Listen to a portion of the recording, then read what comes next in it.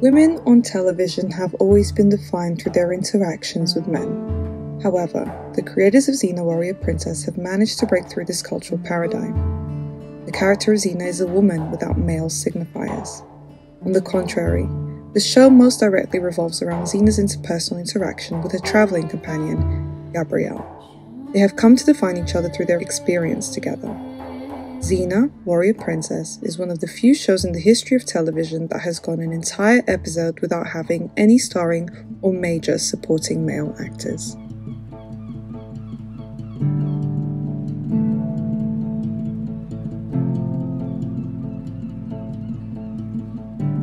In 2015, after many years of public speculation and fan campaigning, NBC Universal finally ordered a reboot of Xena Warrior Princess.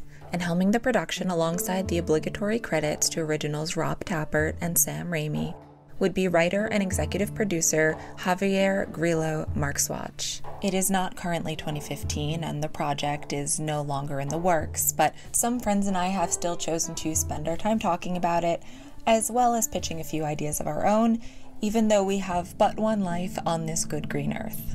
As always, disclaimer, these are just our dumb opinions. Also, spoilers. When Xena Warrior Princess ended its 6-season run in the year 2001, it left a lot of fans desperate for more. Not just because the series was groundbreaking or the fan base was so passionate that it continued to hold conventions every year, but because of the way it had ended.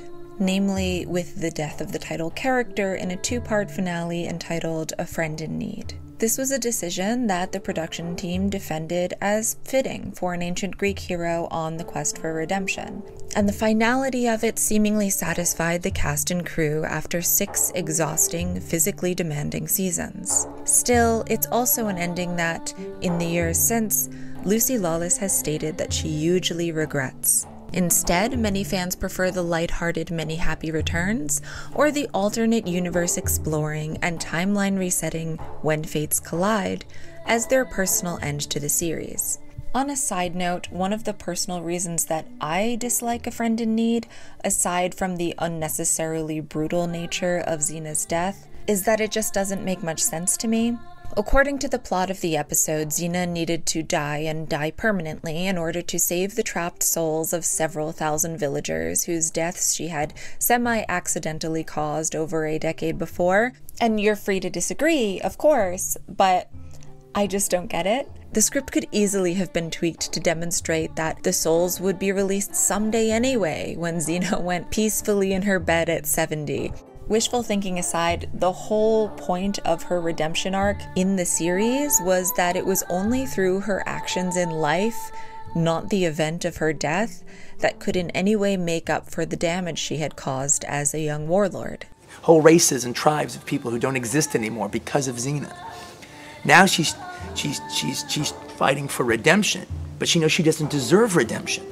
The only thing, and she will never get redemption. The only thing she can do is just do good now on a day-to-day basis, but she doesn't deserve any mercy. All right, she's paying a debt she can never pay, and she'll always be paying 10 cents on the dollar. Death doesn't fix that.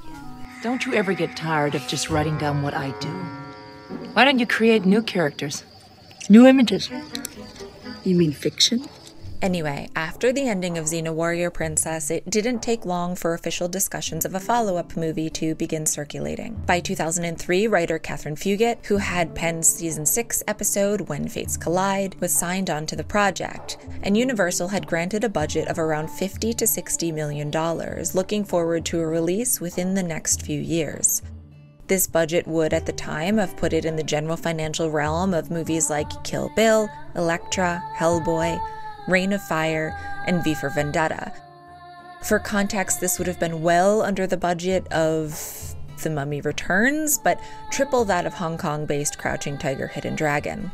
We unfortunately have no existing copies of Catherine Fugit's proposed script for the film, although it was later suggested that she intended for the story to take place in Egypt, where Gabrielle would have successfully completed the necessary resurrection for her and Xena's adventures to continue. Meaning that officially, canonically, Xena the Warrior Princess would no longer have been dead.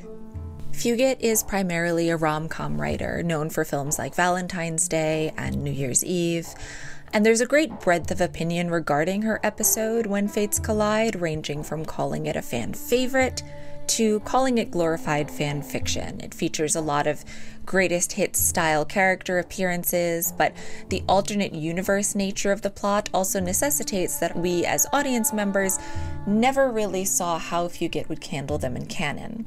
Regardless, by around the year 2004, Lucy Lawless and Renee O'Connor were both signed on to the film, but in the background, a legal dispute was brewing between Rob Tapert and Universal regarding who owned the official rights to the character. The project slipped into development hell and has been there ever since. Catherine Fugit did make an appearance at several Xena conventions to discuss it, like here in 2010. You know that Rob and I worked out a whole movie. I mean, we have a whole pitch. We went in and sat in rooms and wrote it down and kicked this out, kicked that out, and then he kicked me and I kicked him. And and finally we had a pretty solid treatment. And here I've found footage from 2011 and 2012 where she performed, along with some other cast members, a skit about her attempted pitch to Rob Tapert. Yes, that is Farscape's Claudia Black in Lawless's role for this sketch, and I actually kind of love it. That show and her character were both criminally underrated. At the Xena convention in 2015, Lucy Lawless, Renee O'Connor, and the other cast members even enacted a short play written by Fugit for the fan audience, wherein Xena came back to life and found Gabrielle again. But by this point, both Rob Tapert and Lucy Lawless had already been alluding for years that a reboot was much more likely than a continuation. It appeared that Universal was unlikely to move forward with the project anytime within the next 10 years, and no solid developments were announced until the reins were officially handed over in 2015. Xena. And make someone else the hero for change. Javier Grillo-Marxuach boasts writing and/or production credits on multiple series, such as the first and best seasons of Lost on ABC, and the highly acclaimed Dark Crystal: Age of Resistance from Netflix. He also worked as a producer for The 100 on the CW, and wrote the Season 3 episode where protagonist Clark Griffin infamously watched her girlfriend Lexa get killed by a stray bullet, and a lot of the direct blame for this was laid, perhaps unfairly, at the writer's feet. The year of Lexa's death was 2016, a decade and a half since Xena Warrior Princess had ended with the death of its own queer leading woman. It was 14 years after Tara was killed by a stray bullet on Buffy the Vampire Slayer, slotting into a century of LGBT+ characters being treated as expendable, as lamentable, or as depraved figures headed for an inescapably tragic end. And as we take a brief look into the history of this antediluvian convention, it's important to remember that we're not comparing numbers, we're comparing percentages. You could take any piece of media facing allegations that it treats characters of a certain demographic as disposable, and create a neat pie chart proving that an equal or greater number of deaths register among your fictional census majority. But the real question is this: how many queer characters existed to begin with? How many had leading, featured, or recurring roles? During the 2015-2016 TV season, 22 lesbian characters that appeared in 3 episodes or more were killed off. That's 25% of all female deaths on TV and 10% of all deaths on TV. Casualty numbers hardly matter when your casualty rate is 50 to 100%. What percentage of the queer population of that film just got killed? Let's pick a nice easy example. Brokeback Mountain, 2 gay characters, Enos, Jack. Jack dies, Enos lives, 50% mortality rate, 100%. 50% mortality rate, realistically 100%. 100%. From 33 to 50%, 50%, 100%, 50% mortality rate. Anyway, this is often referred to as the dead lesbian syndrome, or the bury your gays trope. So if you look into the history of queer women characters dying off on television, it goes back to even the 70s. Autostraddle actually has a pretty comprehensive list of queer female deaths on TV. One of the first deaths listed comes from the show Executive Suite from 1976, where the character Julie died. Her love interest had just walked into traffic after realizing her lesbianism, and Julie was chasing her. Autostraddle currently lists 152 queer deaths since that moment. The website doesthedogdie.com's list "Does an LGBT person die?" has too many examples to count. Since Philadelphia, in 2013, there had been 257 Academy Award nominated portrayals of heterosexual characters and 23 of gay, bisexual or transsexual characters. Of the heterosexual characters, 16.5% die. Of the queer characters, 56.5% die. Over half of the characters die. He then goes on to say, of the 10 LGBT characters who live, only 4 get happy endings. 4 characters in 19 years. The same week as Lexa, a character on The Magicians was introduced as a gay woman of color and then killed herself basically 2 scenes later. Also that week, there was Denise on The Walking Dead, got an arrow in the eye when in the comics that happened to a white guy.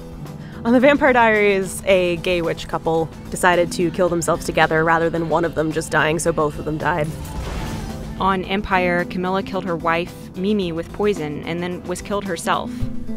Suffice to say, we can trace many of these issues directly back to the early 1900s moral panic and censorship, culminating in the Hays Code, a set of supposed moral guidelines which ruled the motion picture industry from 1934 to 1968 and did not allow for the portrayal of any supposedly immoral act without the application of appropriate punishment by the film's end. Movies were not protected by the First Amendment guarantee of free speech. Due to this ruling, harsh censorship legislation was eventually enacted in the states of New York, Florida, Massachusetts, Maryland, and Virginia within just a few years following the judgment. The gold standard in the United States was in the New York statute, passed in 1921. It stated that a film should be licensed by the state unless such a film, or part thereof, is of such character that its exhibition would tend to corrupt morals or incite crime. By 1922, there were censorship bills before the legislature of 32 states, showing things like sex, homosexuality, interracial relationships, and other such things was fine, as long as the participants were punished. This made way for a flood of coded queer characters, either portrayed as tragic victims or as villains swiftly punished by death. These laws also forbade disrespect of authority figures, villainous portrayals of the clergy, and favorable views of sex outside of marriage. Fast forward to today, and the TV Tropes page on the Bury Your Gays phenomenon has over 100 entries. Happily, portrayals of queer love on screen have only grown more numerous and more nuanced, leading to discussions about whether intelligent, sensitive writing can allow certain on-screen queer deaths to transcend or even subvert the trope. Yorkie and Kelly on Black Mirror, as well as Bill and Frank in The Last of Us, live long, beautiful, triumphant lives together from a certain point of view. Or, flipping to a completely different perspective, how do you classify the death of someone like Oberyn Martell on a show like Game of Thrones, which notoriously kills off its leading characters? Either way, successfully transcending this trope certainly seemed to be the unfulfilled hope of the writers and producers on The 100. But instead, the episode, alongside the concurrent deaths of lesbian characters on other shows like Jane the Virgin and The Walking Dead, kickstarted a fury across the entire internet.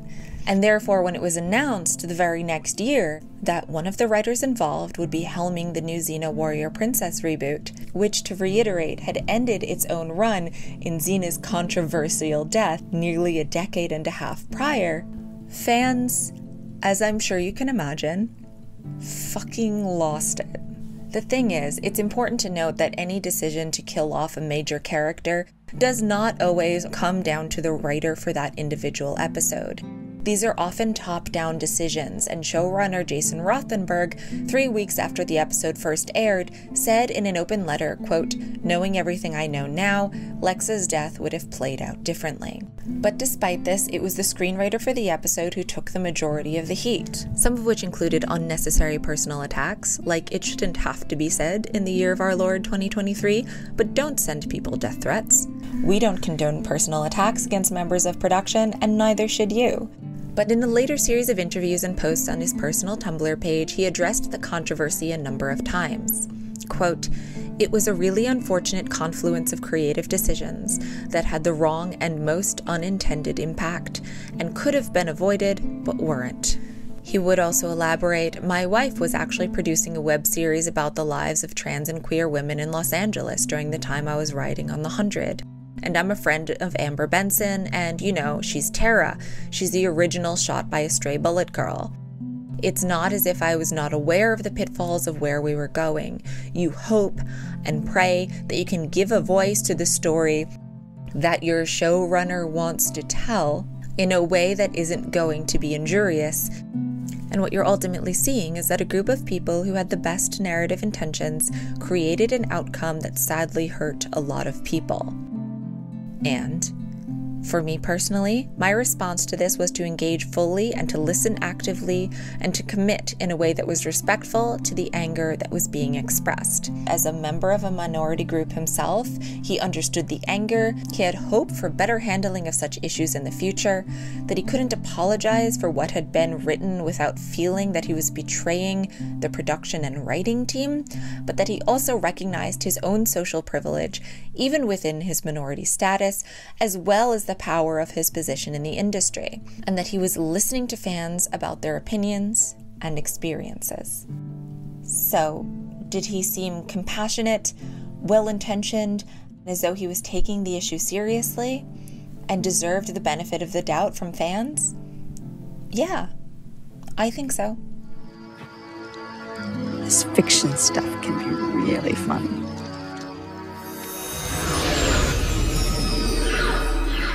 The new showrunner had a lot to say going into the pre-production phase of the reboot. When he heard that NBC was looking to do a reboot, he immediately asked his agents to get him in the room. In fact, he saw it as an opportunity to apologize for his role, active or not, in the death of Lex's character.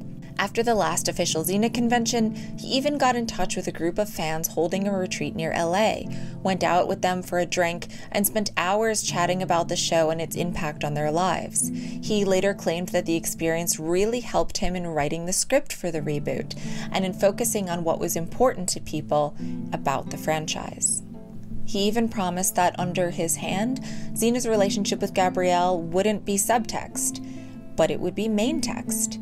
Quote, "There's no reason to bring Xena back if it's not there for the purpose of fully exploring a relationship that could only be shown subtextually in the first-run syndication in the 1990s. And as for the tragic ending, I am still working on the beginning of this story. I'm not sure how or where it will take us, but frankly, I think that if they should die, old age is the way to go." Then, in an interview with Gizmodo, a great deal of the appeal of the show lies in certain pulpy elements, like Gabrielle's bare midriff, Xena's leather miniskirt, and it's hard for me in a post-Brienne of Tarth era to reconcile with the idea that Xena and her friends can meet every challenge in such skimpy outfits. I think we're going to have some very lengthy discussions about how to bring those elements into the present day without missing the beat on what makes Xena exactly what she is. I've talked at length about my many varied opinions on Xena's costume, mostly that the corseting and low cut should be updated for comfort, but that her outfit otherwise is the same general shape and coverage as that of an ancient Greek hoplite, sans helmet and shield, and that the show was actually strides ahead for putting her in flat, sporty running shoes and building a comfortable boot with knee pads around them. But nobody needs to be fighting evil in a bikini, and extra protective garb for actresses and stunt women is something I will always advocate for. Women stunt performers have to deal with the fact that their characters oftentimes are showing more skin, are wearing tighter costumes, and you can't deal with pads as easily. So you're just going out there, you're taking these hits with nothing to protect you compared to, a guy shows up and he's got his full armor kit on, Has that awareness shaped costumes or character design at all in this day and age? Or do you find that you're still doing just as many stunts, having to be like, well, tank top and shorts, let's go? Yes.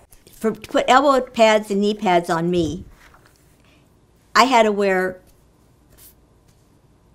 baseball knee pads or elbow pads, and they're bulky and they're big, and a lot of times, especially being a girl, I couldn't wear them because I'd put them on and they'd show through the costume, so I'd take them off and we'd do these stunts without any pads on, only because you see them. So this could only be a net gain. Besides, according to the same interview, certain elements wouldn't change.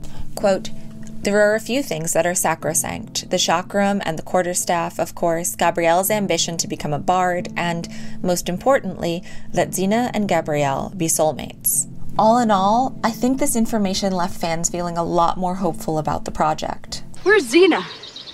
Who were those? What are you... Wait a minute.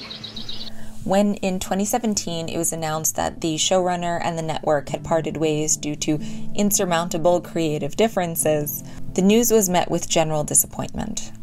And while rumors swirled, it was made clear that disagreements over the Xena-Gabrielle relationship had not contributed to the reboot's demise.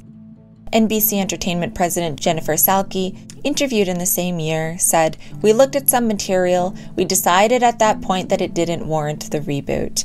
I'll never say never on this one because it's such a beloved title, but its current incarnation is dead." Just like Xena. Whoa. Whoa, wait. Are you saying anything you read in there comes true? Excuse me while I laugh. Alright, so I want to preface this by saying that the writer seems like a very nice man with nothing but the best of intention, and I wish him well, both in his personal and his professional life. It's also important to understand and acknowledge that it's rarely a cut and dry affair to separate which elements of a script were mandated by studio involvement and which were wholesale the creation of the screenwriter or some other unnamed creatives potentially involved behind the scenes. I will also be making a genuine effort to separate my emotions regarding the concept of a story element being different from the original and the concept of a story element that I inherently disagree with.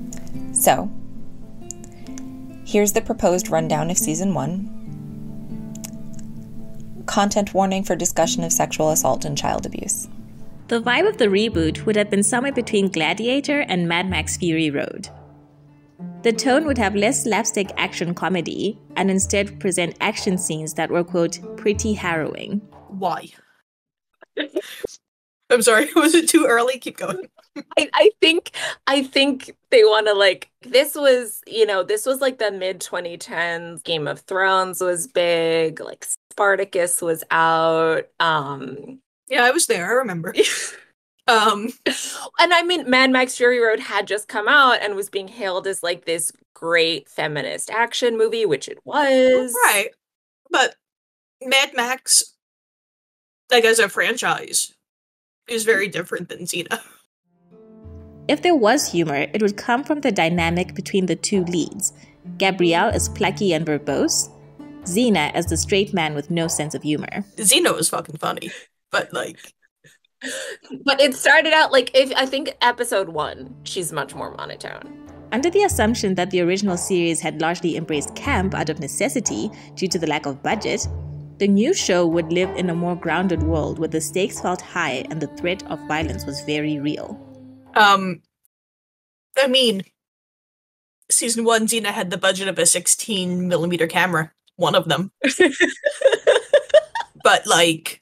It being made in New Zealand, there's a certain type of New Zealand camp that I feel like you can see in some of Taika Waititi's work, like Our Flag Means Death and stuff like that.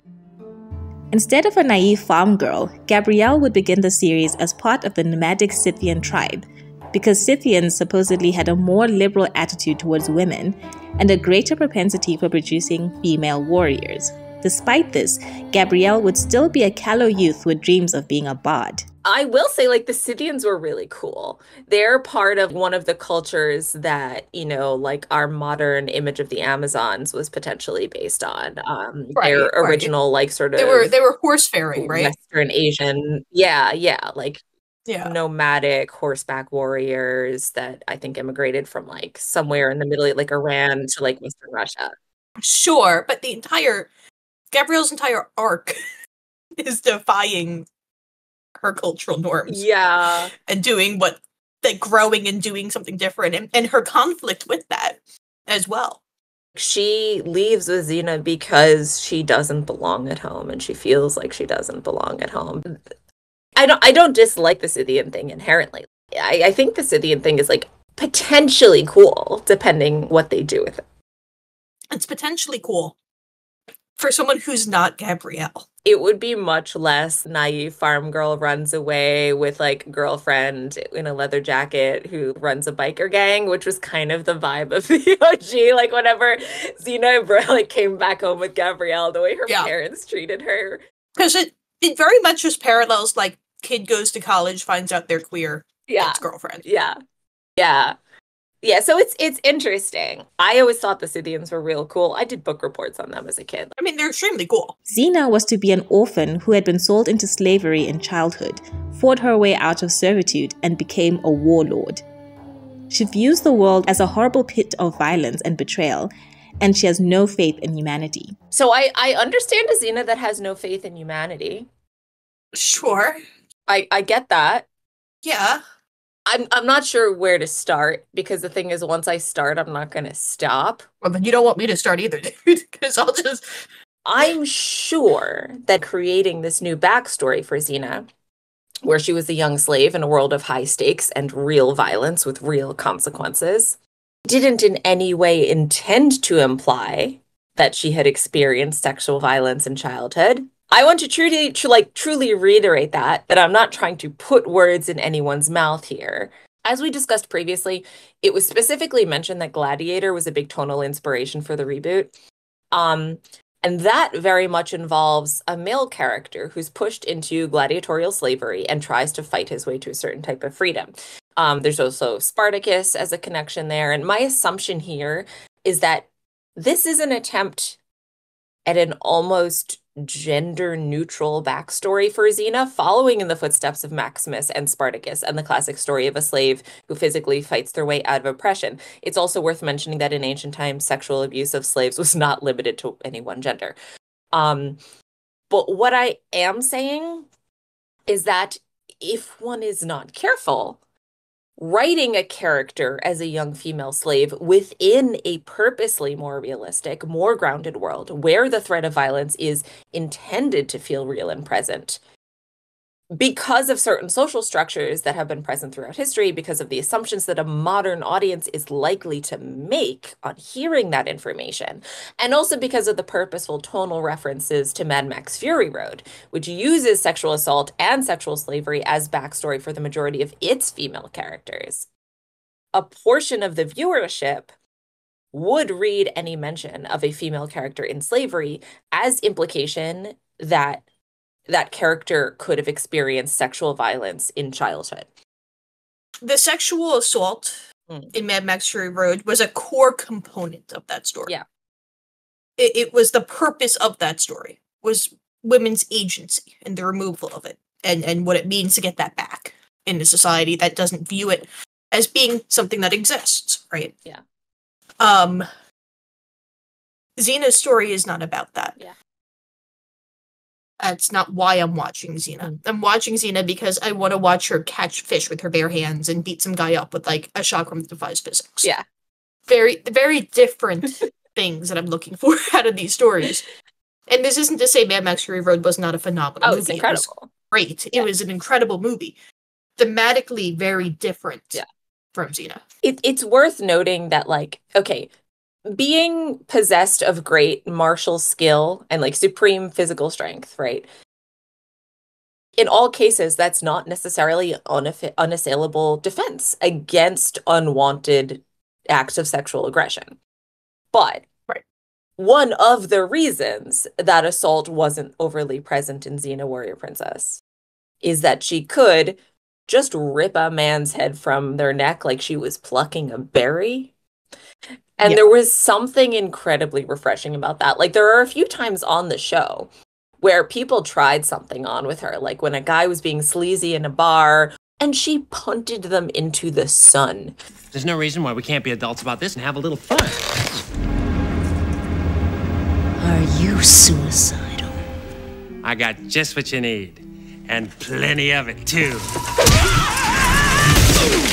And the extreme catharsis, just the relief of knowing that, like, she could walk into dark alleys that you couldn't. Yeah. Fucking magical. Like, how many waitresses that worked at Greasy Spoons do you think just tuned into Xena and was like, God, I wish I could do that to my customers? God, yeah. The idea of Xena in my opinion, right, is that women already live in a reality where there is the threat of sexual assault, right? The power fantasy of Xena is that that's never really a fear that's shown on screen. It's sometimes implied to be a threat. Like episode 1, right? Yeah. That they're rounding up the women. Yeah. Gabrielle's little village of women who are doing the washing. We know what their intention is, but it's not said, and it never happens. Xena comes in and she saves the day. Yeah. Modern storytelling seems to think that a feminist power fantasy is surviving sexual assault, when the actual power fantasy is never having to worry about it at all. The actual power fantasy is being 6 feet tall with the power to kill the gods. You might like look at Xena and go, okay, this is unrealistic. Yeah. Which, what? How could that be true? Sometimes people need a little bit of unrealism. Yeah. It's about living in a world where you can just hike cross country alone with your bestie and sleep under the stars, and you're never under threat from the type of thing that would plague you in real life. Who hasn't wanted that? One of the earliest big screen female-led superhero movies ever made, right, was 1985's Red Sonja, which is about a woman who, after rejecting an evil queen's advances, is assaulted and left for dead by a group of the queen's soldiers before being, she was like granted powerful combat skills by a nameless spirit in answer to her cry for revenge. One of the most recent big screen female-led superhero movies was 2021's Black Widow, which follows a number of women who were raised from childhood in a brutal all-female elite spy program that included combat, seduction training, a forced hysterectomy, and probably a fair amount of assault. That's nearly 40 years of history. Yep. And the rape and revenge and rape as backstory pages on TV tropes have hundreds of entries. I've seen these general themes threaded into the stories of tough women on screen in The Last Kingdom and Outlander and Peaky Blinders and Spartacus and Gladiator and 300 Rise of an Empire and Tank Girl and The Witcher and Vikings and Westworld and The Boys. And it's not just schlock and I spit on your grave 1 through 5. It's prestige films and television shows. Films and shows with characters that I love and actively watch. It's Game of Thrones. It's Girl with the Dragon Tattoo. It's Mad Max Fury Road. It's Jessica Jones. It's The Killing Joke. It's some of the most iconic female action stories of our lifetime. It's in Foxy Brown. It's in Kill Bill. It nearly fucking happens to Ripley in Alien 3. And in Terminator 2, one of the orderlies licks Sarah Connor's face while she appears to be catatonic. When it's not explicit, the threat and implication of it still remains in so many of these properties. There's a sequence in Battlestar Galactica that actress Katie Sackhoff, she said it was written like a rape scene. There's whatever the fuck is going on with Princess Leia's golden bikini in Return of the Jedi when she is Jabba the Hutt's slave girl. In the early 1990s, Mark Millar wrote a 22-page comic book script called The Rape of Wonder Woman and pitched it to DC as a joke, he says, but DC apparently actually considered publishing it. So, sexual assault written, in some cases delicately and meaningfully or otherwise, it is a part of some male characters' backstory, even beyond the situations where it's played for laughs. Like I mentioned Outlander before, and there's a lot of issues surrounding the serious treatment of Jamie Fraser's assault. Just percentage-wise on screen, though, assault overwhelmingly is a part of women's stories. You can write a Thermian argument. You can push the merits of portraying the worst depths of human depravity, like on screen, or insist that like its inclusion is realistic in a world where you have 1,000 other things that aren't realistic. But I'm overseeing it included in stories where it's not necessary. So I hope when including this like child slavery element in the reboot, the production would have taken extra care to make it very clear to the audience that this wasn't their intended implication.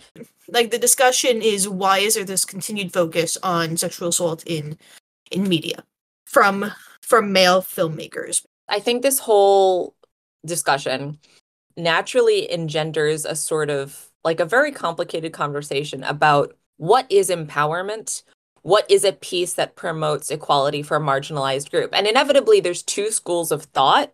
And I think these two schools should and do coexist.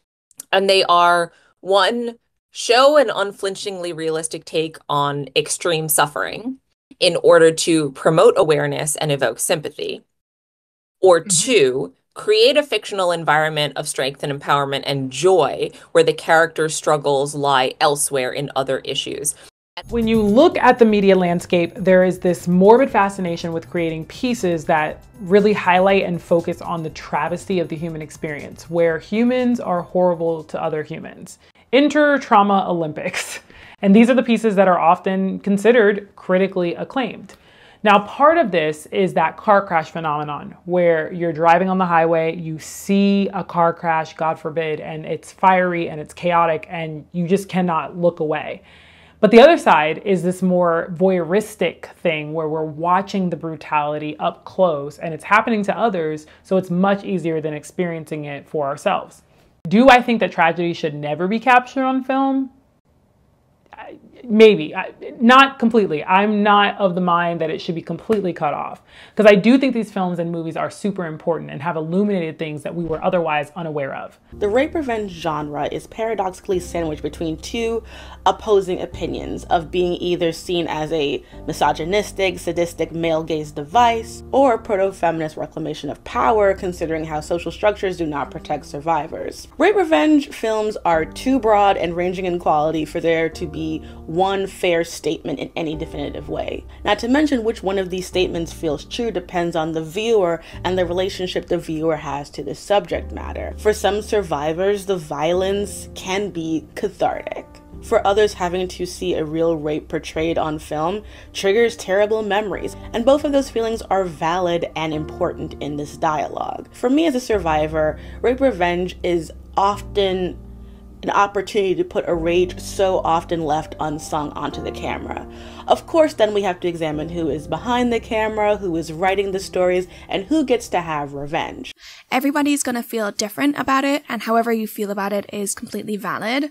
Much of the double R genre has been critiqued by feminists and feminist film critics for their exploitation of women's pain and suffering. I'm more interested with the modern feminist engagement with the genre and the attempts to shift it from exploitative to representative of the experiences of SA victims. The shift is visible in front of as well as behind the camera, with more women writing and directing films and drawing from their own experiences. Sadly, films about racism, queer longing, and being a tragic, marginalized person is like butter on a roll to cinema. And because of that, independent films about Black joy, comedies, and romances are just not always on the radar of a lot of people. Pain gets a reaction. Tapping into a collective trauma gets a reaction. And with that, promotion, marketing, and a name for yourself. Sometimes to make Creed and Black Panther, you have to also make Fruitvale Station. There was a severe lack of happy, light-hearted stories where queer people got to be openly and unapologetically themselves. Stories where children and teenagers like me could see that this lifestyle didn't have to lead to misery, isolation, and death. As the world evolves, I too wonder if this does any damage to the queer youth coming up. I wonder if they somehow accept these tragic depictions as their fate because they see it so often in media.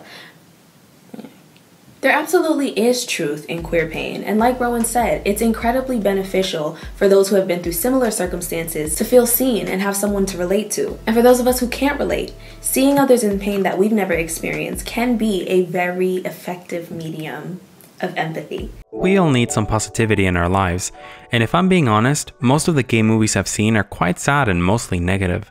There are so many sad ones, in fact, that I actually had a bit of trouble finding 10 movies that are positive and have happy endings.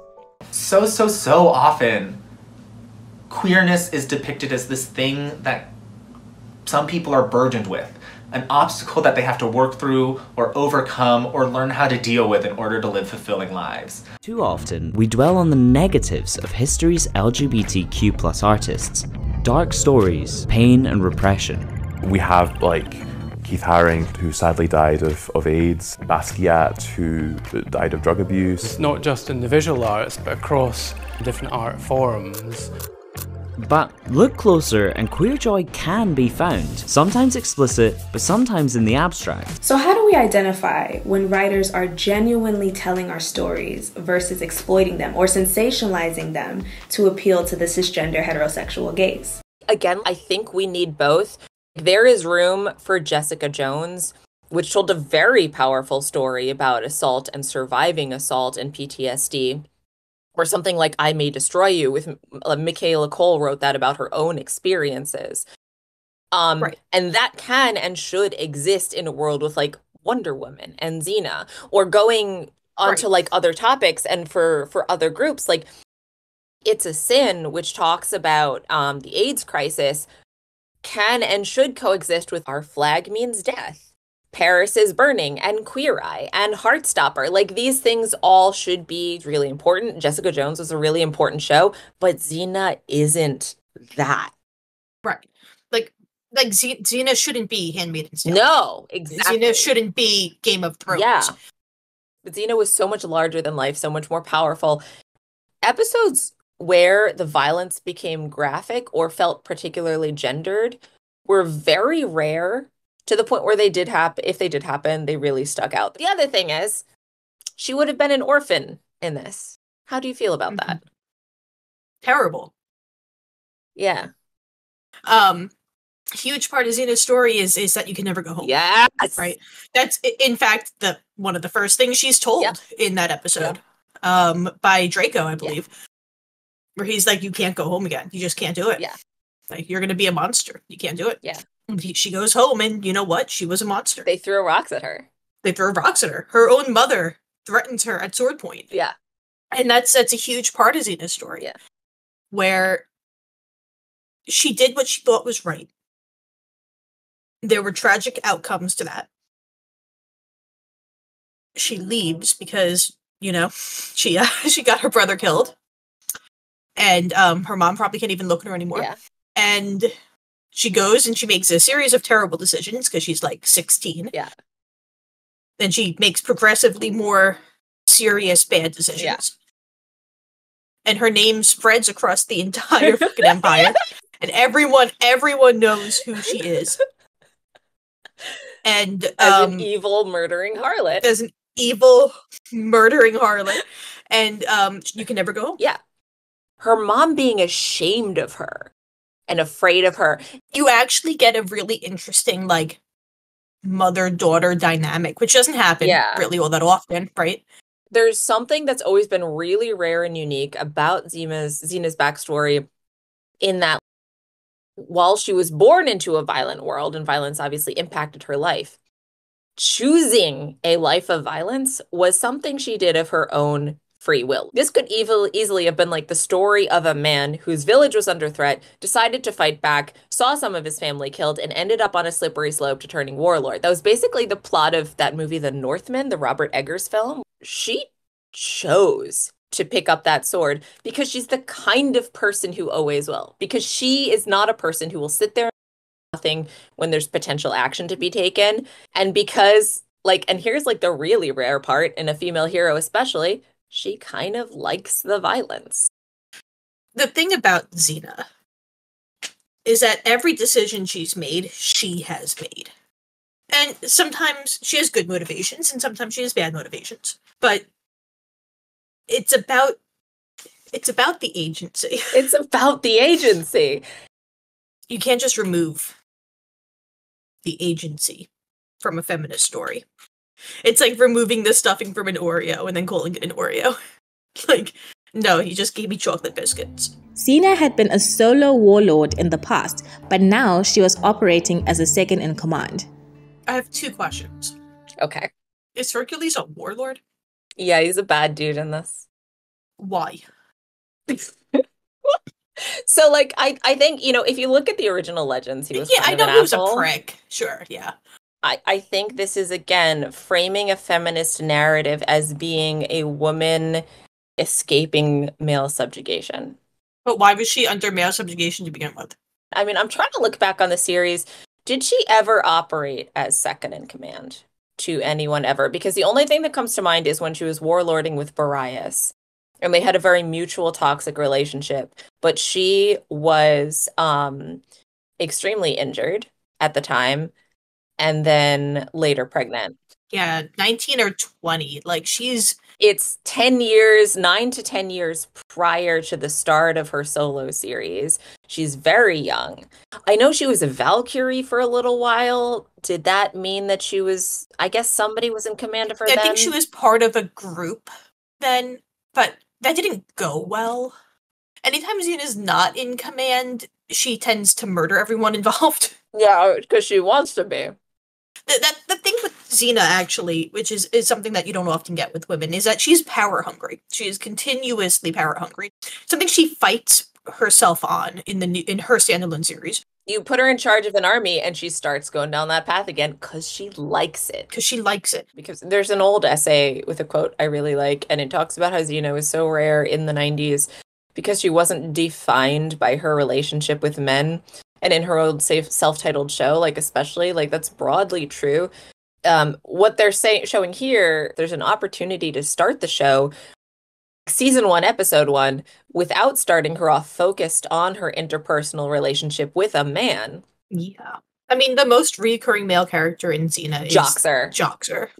Yeah.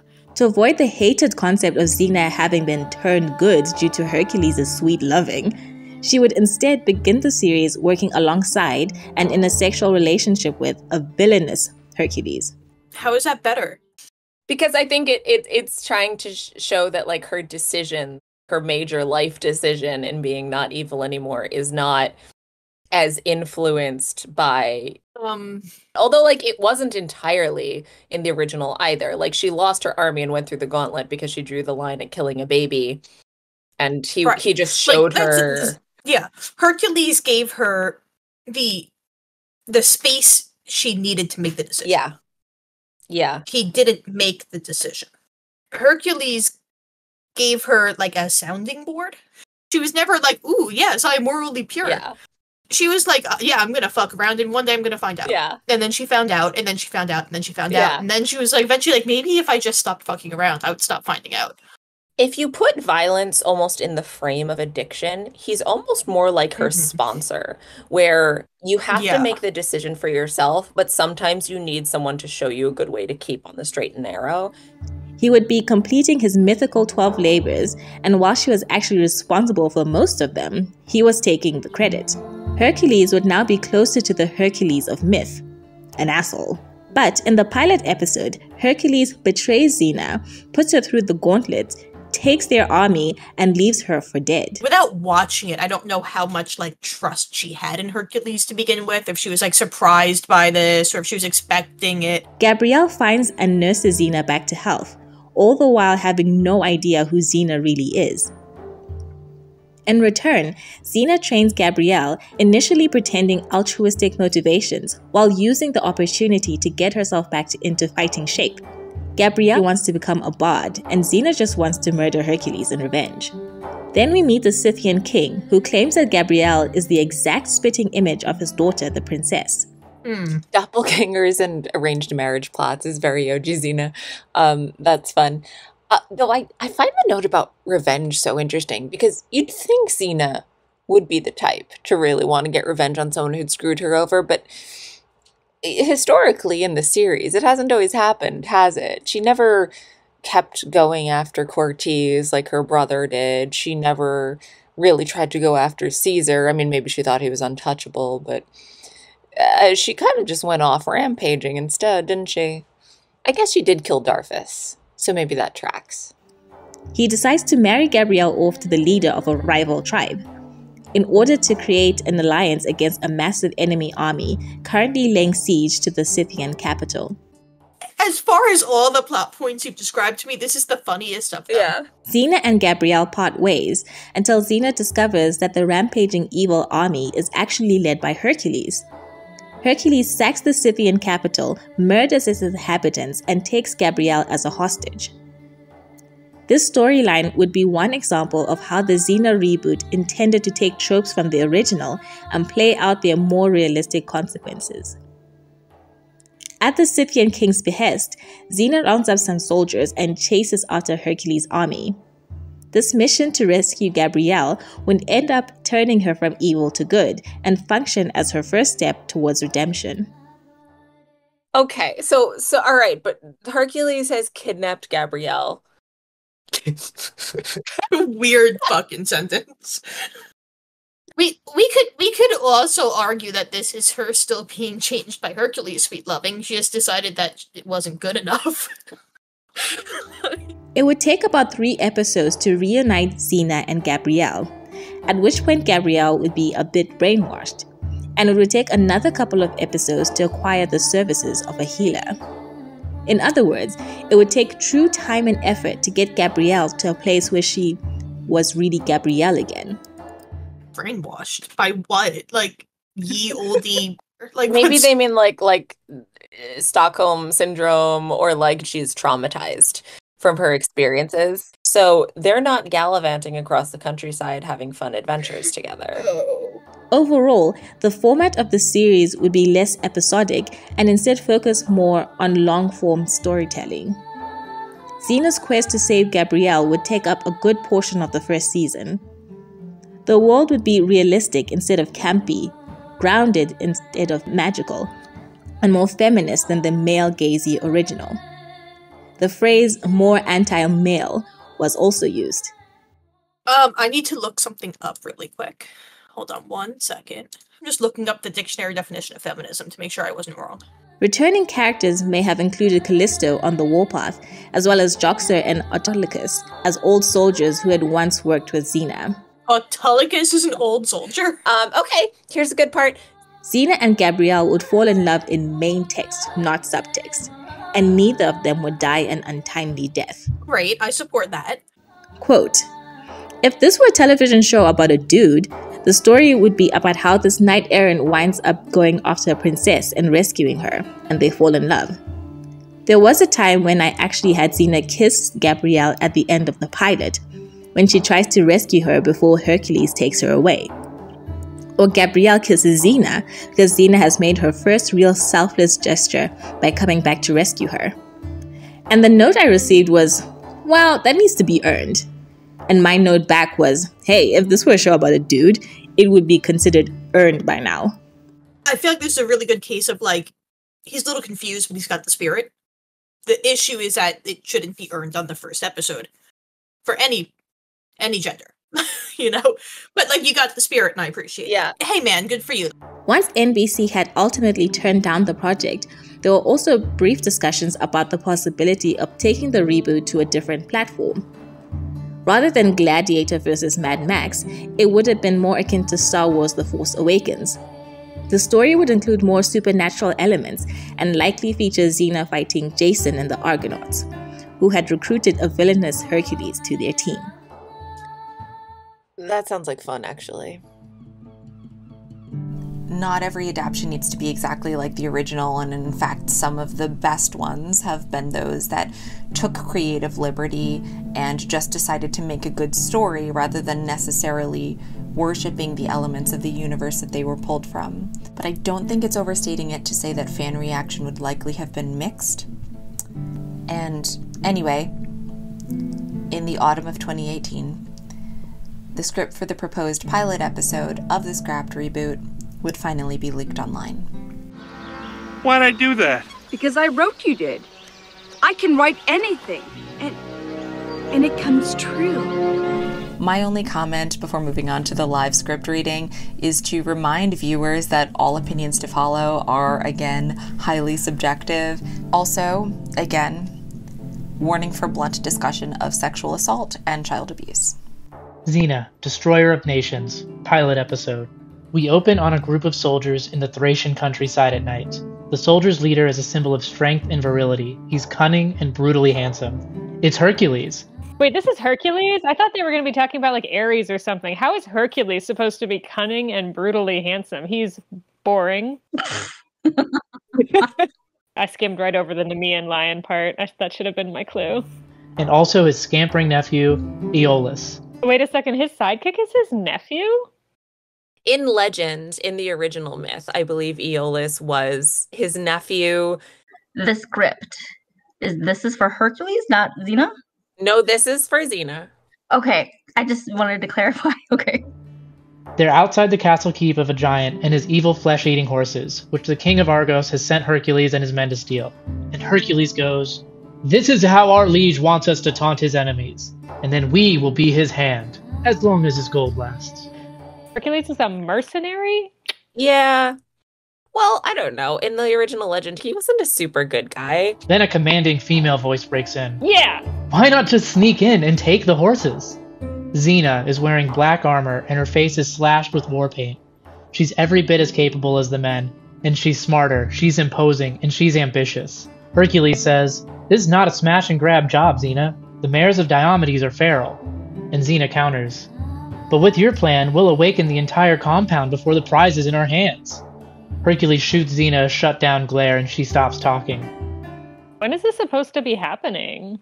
Like, why would she give a shit about what he says? No one says, "Oh, did you watch Hercules back at..." No, they say, "Xena turned me gay."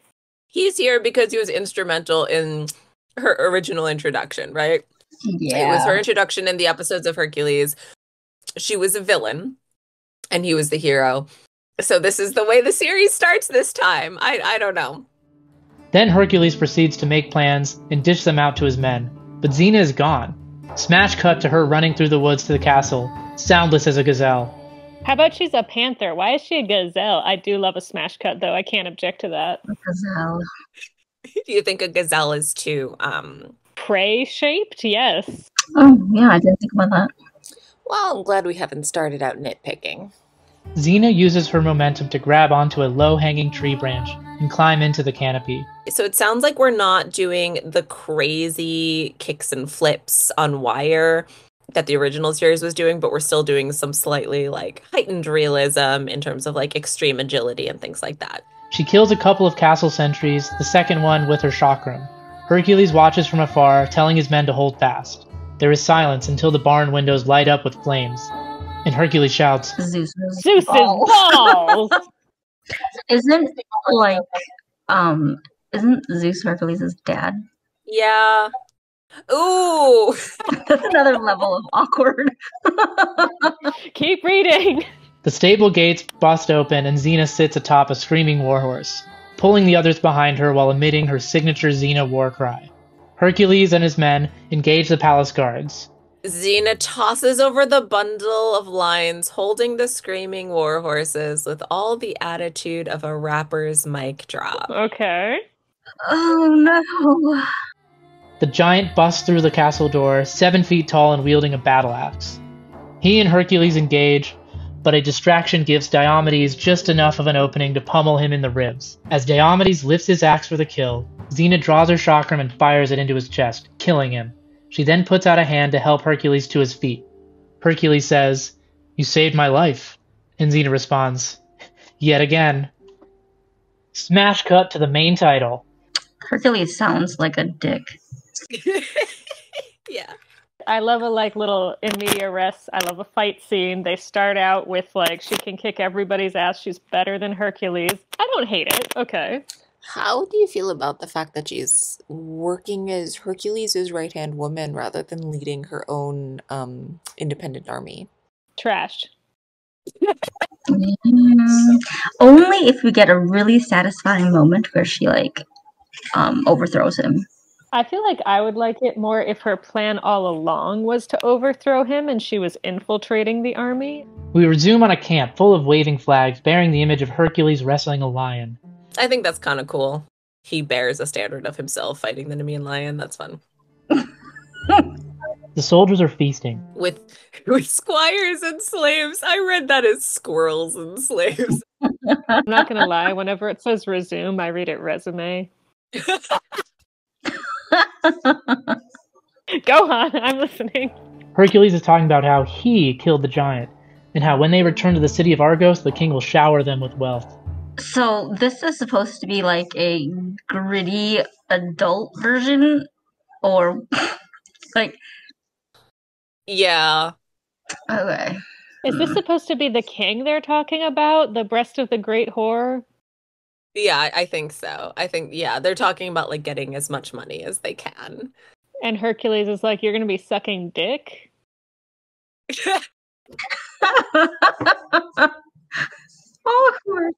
Let's move onward. Let's move on. Let's move on. Elsewhere, Xena is washing her bloody hands in a basin as Hercules approaches. He accuses her of disobeying him and making him look weak. Quote, "I should take your head right here and now." And Xena says, "When I'm worth so much more whole?" Hercules doesn't know whether to slap or kiss her, and Xena knows that she has to stroke his ego to ensure peace between them. I'm literally gonna vomit. And now she's like playing nice because what? She thinks she can't hold her own against him? Bro. So I think it's supposed to be the point that they're setting up a situation where the joke is that she's a lot better than he is. He's a dick, and she's just in this sort of like unfair. Nah. No! She would bounce.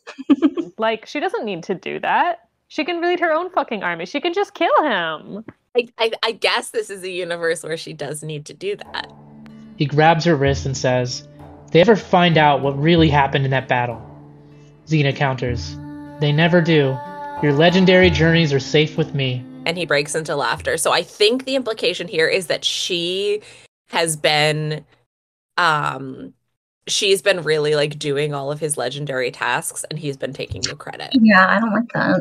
I think it's meant to be like a commentary of some kind on like, this is an interesting dynamic, but I'm not really following like why you would do it with Hercules and Xena. Then she goes on to say that they should return to Argos, take the city by force, and rule their own kingdom. Oh no, is she in love with him? I'm gonna give them the benefit of the doubt and say that like she's pretending. She was introduced originally as this semi-seductress sort of character who would pretend to be really into people to just get them to do what she wanted.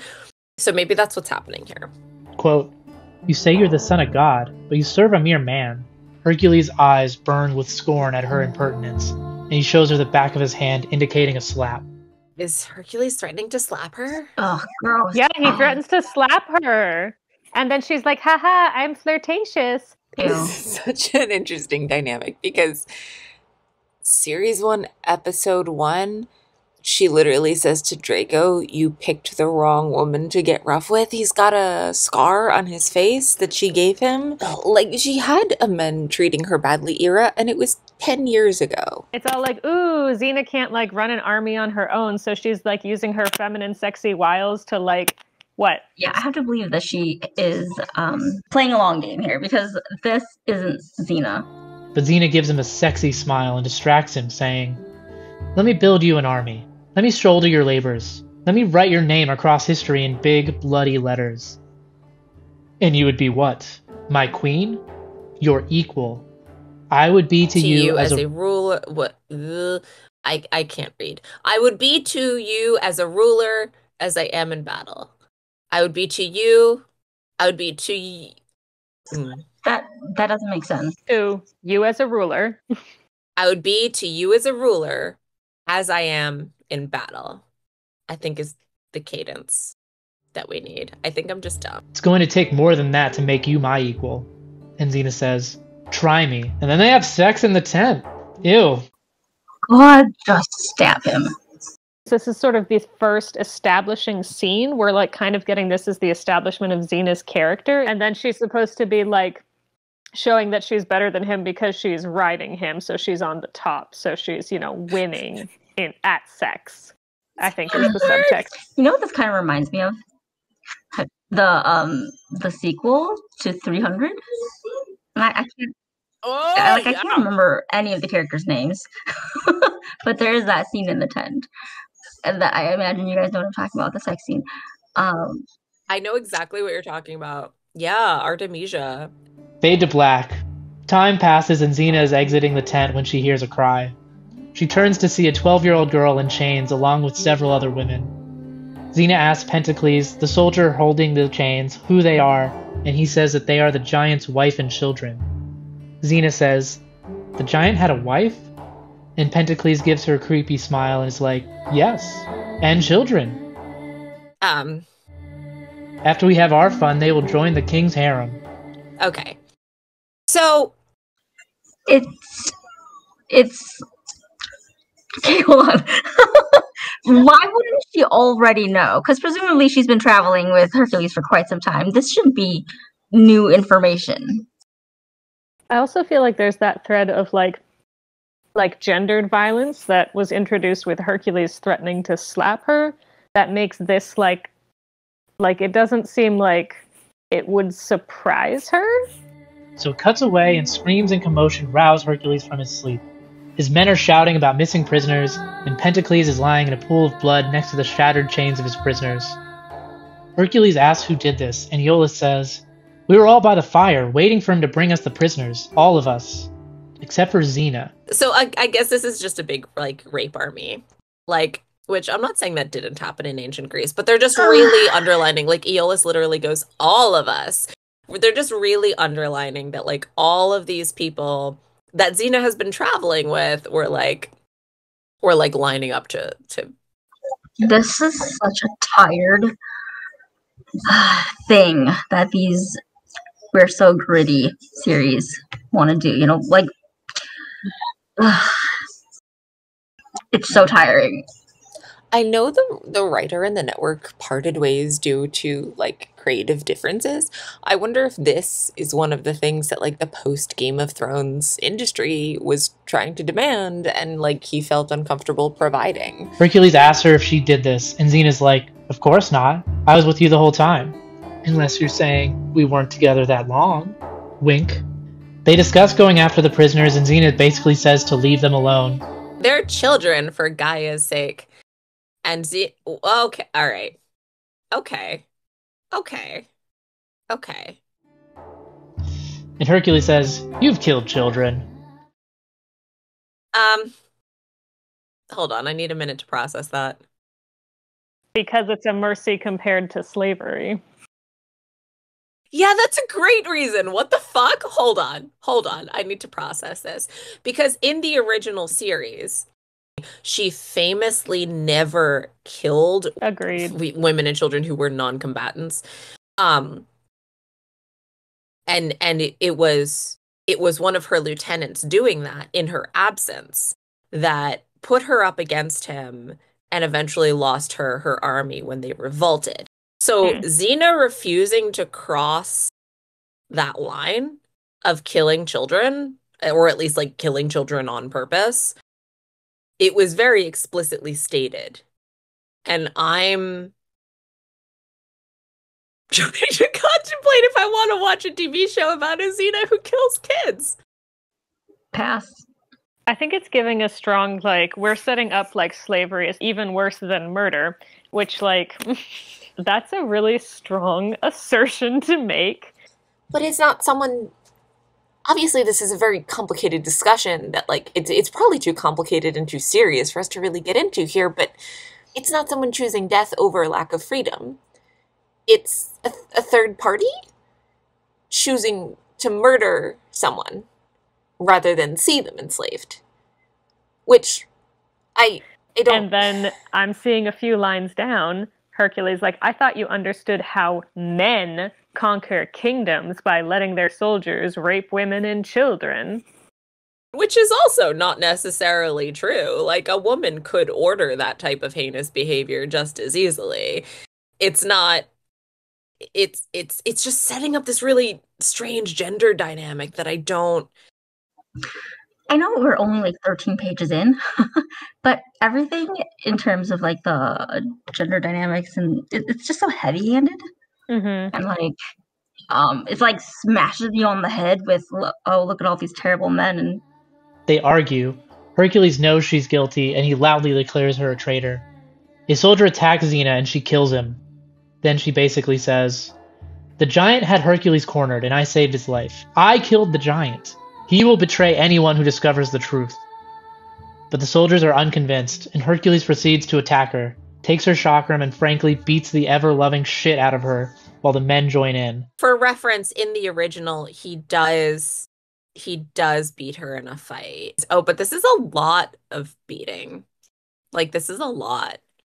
What I think this is doing in the OG, after her army betrayed her and one of her lieutenants took the army away from her, he put her through a gauntlet and said, like, this is the only way a warrior can leave with pride. You have to walk through the gauntlet, and if you survive, then you can leave. And then when she survived at the end, they all refused to attack her anymore, even though he gave the order to kill her and finish it, because they all respected the fact that she'd survived, right? So I think... So when was this script written? 2015 or 2016? Okay. Yeah, this just seems very gratuitous. So far we've got what? Rape, slavery, toxic masculinity.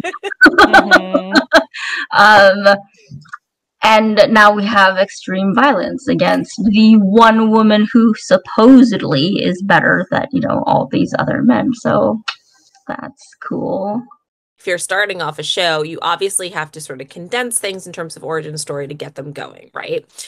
But one thing that comes to mind is that in the trilogy of Hercules episodes she was introduced in, she doesn't accomplish what she meant to do, which was kill Hercules or get him to kill his best friend, and her army fled. But like, no one really defeated her. She was sort of physically unbeaten in episode 1 and then went through the gauntlet in episode 2. This is starting out her pilot episode with like a big beating. He calls her a whore. Wait, what? He calls her a whore. Oh man. I feel like this series needs to have like a bingo card. Literally no one wants this for Xena. God, it's like people looked at the success of Game of Thrones and just pulled out the most shallow, surface level parts of the series, and it's like, this must be what people want. Yeah, maybe this was a note from the network being like, make it more Game of Thrones. Honestly, who knows who wanted this? I mean, this was after Rob Tappert had already done Spartacus, and that was, it had slavery and assault and bad language. I mean, but I don't think he had any creative input on this, or at least I hadn't thought so. They were like, you know what people want to see in a Xena reboot? They want Hercules to call her a whore. All right. Let's backtrack a second before that. She weathers it impressively, but she's losing the fight pretty badly. Xena also says something about how she had trusted Hercules. There are a couple of times in the original series that you flash back to like 10 years ago, when she would have been not 20 years old yet. And she was pretty seriously betrayed by a couple of people she trusted, Caesar being the big one. And then almost 10 years later, right before the start of her own series, where she's well into her 20s and she's very experienced as a warlord, she was using a couple of them. But the guy who ended up betraying her was not someone she was romantically involved in. So I just find it really interesting that they've brought us up to the start of her own solo series, and have her betrayed by a romantic partner that she purportedly actually trusted. Like, doesn't that line imply that she wasn't just playing him? I think so, but it also doesn't make sense textually in terms of, like, she should know by now. She's been traveling with them for how long? Like, she knows that he has his men do this. She knows that she has to lie to him to, like, cover her tracks if she lets people go. Like, why would she trust him? She doesn't have any reason to. This is a lot, guys. I can't believe he called her a whore.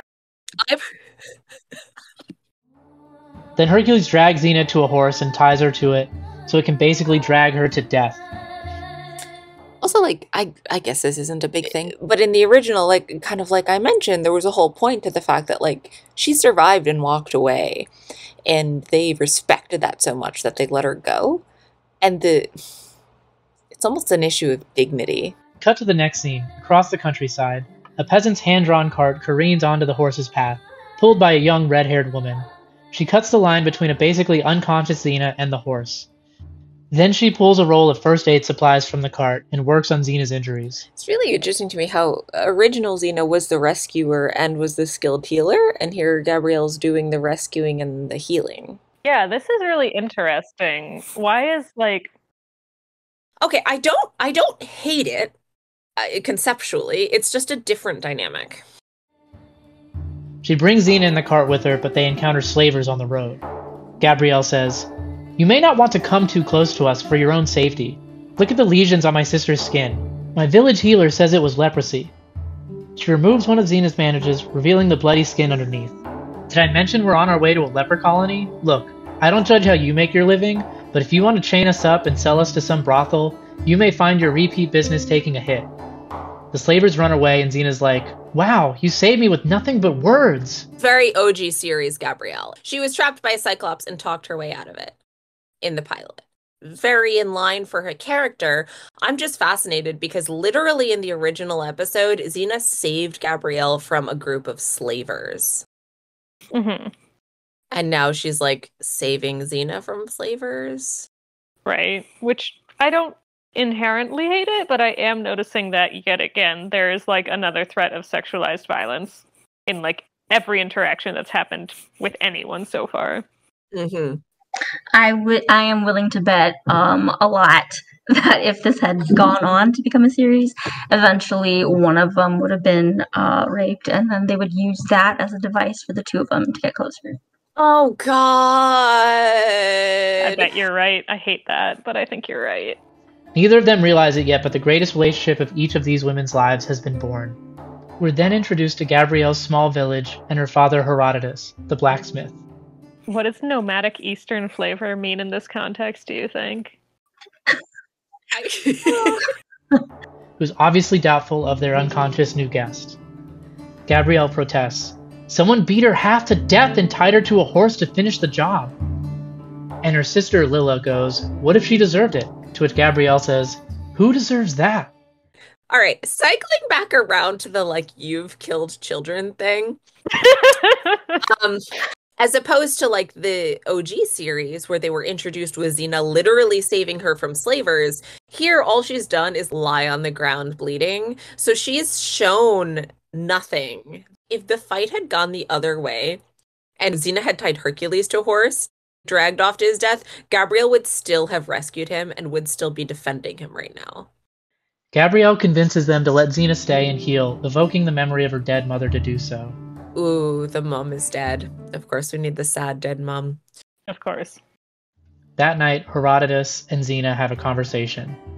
She's like, "I can tell that you're a decent man who thinks he's facing an indecent person." And Gabrielle's dad says, "Am I wrong?" He threatens her with his blacksmith's hammer, and she admits that she knows they are Scythians, and that she defeated the Scythian king in battle before implying there would be a big reward for her capture. Herodotus isn't interested, eventually saying that she can stay and that he'll keep her secrets from Gabrielle. Xena says, "I will protect your daughter. I promise." First of all, that's not what he asked for. He said, "Get out." I like this whole talk between the two of them. I've always been fascinated by outside perspectives on her and the sort of uneasy relationship she's always had with Gabrielle's parents. But it's interesting that they're tying her promise to protect Gabrielle to her dad. To some man. Yeah, this is also the first guy we've seen that isn't a rapist, so I feel like he's gonna die. We're then treated to a flashback of 9-year-old Xena, part of a gang of enslaved women and children, including her mother. Her mother tries to protect her from a whipping and dies. I'm just like tired already. Mm-hmm. God, it's just so predictable. This is filled with like everything that we've already seen.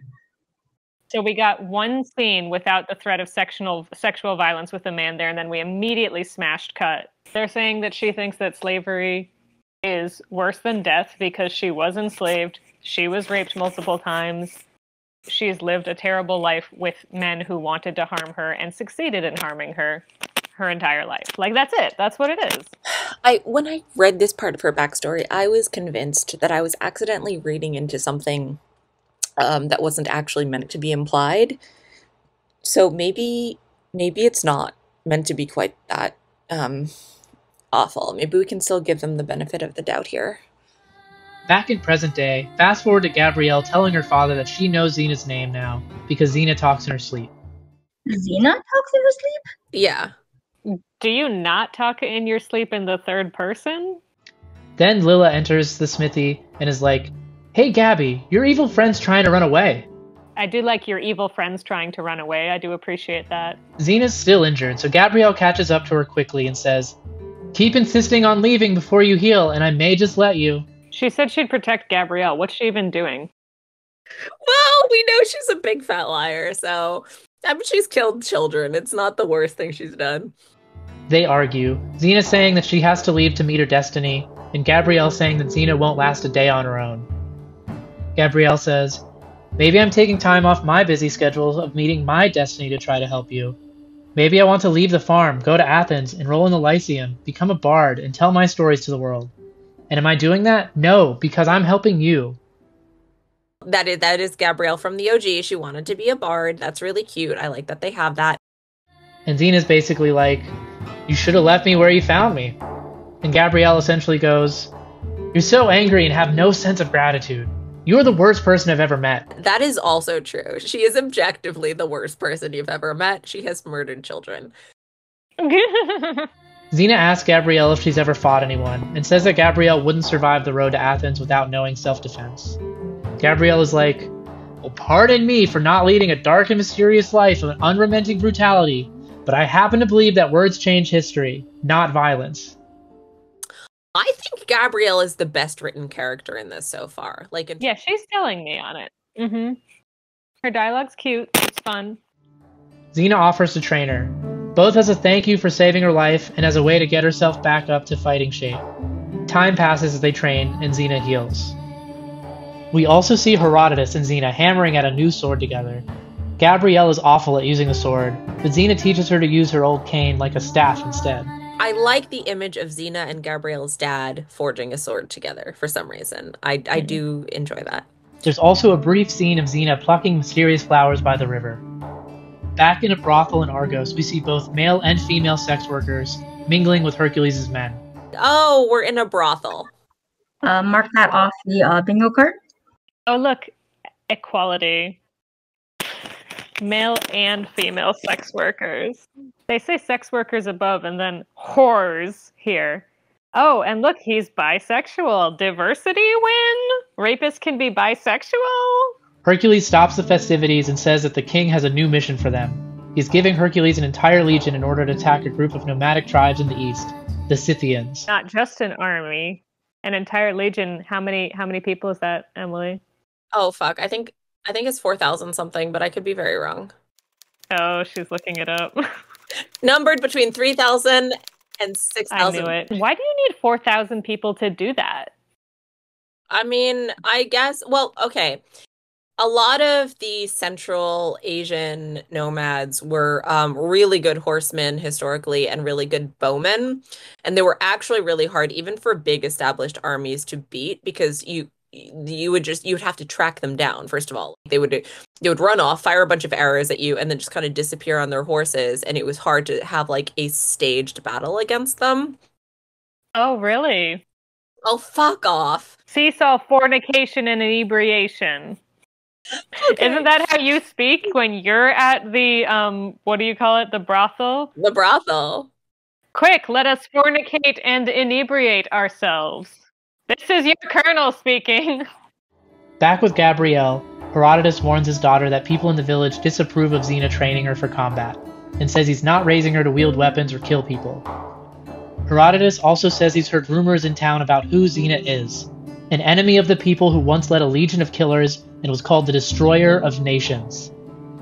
Gabrielle doesn't believe it, but then Lilla shows her the white flower she saw Xena plucking, which Gabrielle recognizes.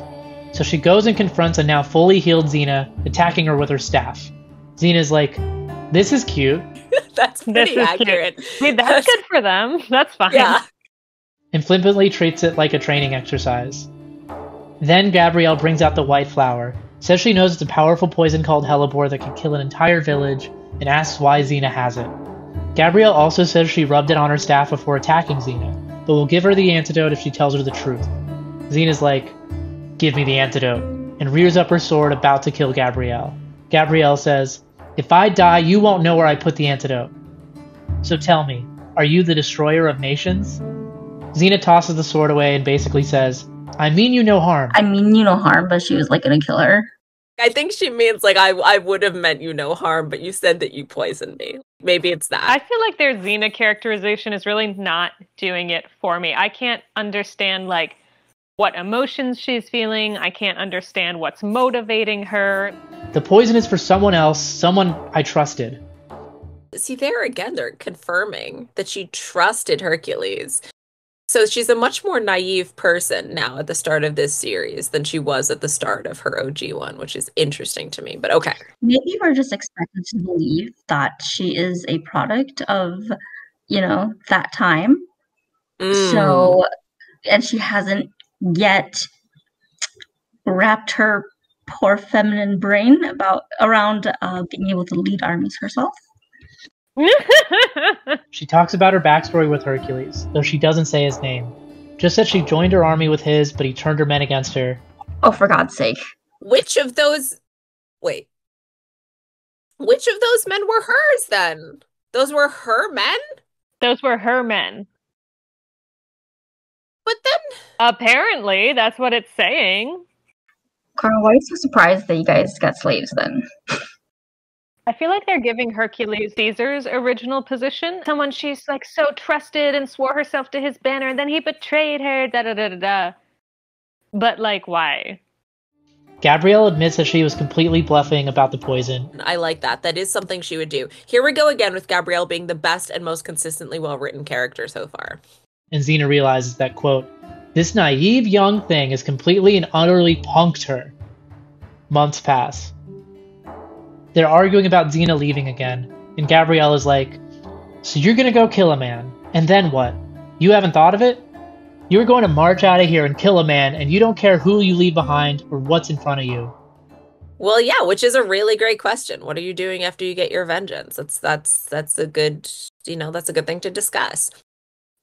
The problem with this is that this is supposed to be like, I don't know, it's revenge, but it's also, I'm assuming, leading to her like your redemption or whatever. But the problem is that it began with such a stupid incident. Like, it doesn't make any sense. If just all of this is built upon a moment that was nonsensical. Agreed. And Xena didn't choose to walk away. In the series, she did act as her moral compass, sometimes. Totally, but they already met when Xena had sort of, figured her shit out. It just completely changes the dynamic that it's Gabrielle's affection and influence that makes Xena change her mind to begin with. Yeah, no, I don't like it. Then she invites Xena to come with her to Athens, saying Xena could do something better with her life there. But then they hear horses approaching, and it's the Scythians' king's guard. Xena apologizes, assuming it's her own fault. She is an enemy of the Scythians, and she thinks they're coming for her. She goes, "They will search your home and torture your family," and she starts to basically make an attack plan. Gabrielle scolds her for trying to solve every problem with violence, and goes to talk to them. So I feel like there's a lot of, I'm sorry, like Xena kind of looking like an idiot. I think they're trying to make Gabrielle look competent, which is cool. But I don't know why, Xena's constantly getting outsmarted by her, because Xena's incredibly intelligent. It's because Xena is supposed to be being shown here that violence isn't the only way, because she can't realize it on her own, and Gabrielle has to be like, oh, the guiding light of her life. Turns out that King Nayar is there in person, and he says to Gabrielle's family that he has a big secret to tell them. I also have to say that I read this as pediatrician, because I'm still very tired. An army has arisen. They raise our settlements, slaughter the men, and abduct our women and children. They seek to annihilate us. To protect you, my people, I sought an alliance through marriage with Raxos of Saramatia. He commands legions who would fight for us. But my daughter, my princess, my failure, she's run away. We seek a woman who resembles my daughter's beauty. Raxos only met her once in childhood. With the right girl taking the role of the princess, we will be defended. And so Gabrielle is basically the princess's doppelganger, and the king wants her to pretend to be his daughter so he can marry her off and form the alliance. This is way too early to have the doppelganger episode. Like, we haven't met them yet. It's not funny yet. Right. Like, in a slapstick humor universe, this is some great nonsense right here, and I'm super into it. But, like, in a gritty, dark, either it's tonally dissonant, or this is supposed to be like, you don't have a choice about whether or not you have sex in a political marriage. Gabrielle agrees to go for the greater good, despite her father's protestations. I want a life of peace and happiness for everyone. Mother would have agreed. They prepare to leave, but Xena's trying to protest. She says, "This is obscene. What about your life? Is this what you want, to be traded off to some barbarian?" I just keep seeing that as Roxas. Me too. I've heard tell of Raxus. He's as bad as whoever leads that army that's coming. Look at this section. Down here, Raxos will make you give him heirs until he breaks your body and your mind. Oh, like, they just won't stop with the sexual violence. How much gold is your father taking to whore you out to his king? They love the word whore. For what? For what? I don't know how to defend that. What I think they're trying to do is be feminist in the way that's like, look at all these awful, horrific things that women have to go through. But, like, that's not... Xena, I understand it, but it's something I could never do. Bro, you just had sex with a man who threatened to slap you. That you know has been letting his men rape all these women and children. But you say you couldn't do a political marriage? Because she was practically ready to do a political marriage. She wanted to conquer... She wanted to have her own country, and she was like, we can do this together. I'll do all of your, like, labors for you, and they'll grant you this, and I'll rule side by side by you. Like, this is exactly what Xena was just doing. She offers to try to help her, but Gabrielle just is like, do you know any solution to a problem other than killing? Gabrielle just tells her to go to Athens and live for both of them. How to say it? It doesn't feel grounded in the awareness that if you say, I would rather die than be raped, like, you very well could die. At least, like, show that they are being, like, an unreliable narrator when they say, like, I would never choose to do that. Then she leaves, and fast forward, they arrive in Sarana, the nomad city. It's full of massive tent buildings and yellow, gray, and purple sigils. Red-haired, light-skinned, and heavily tattooed. There's no mixed people in the Scythian glitterati.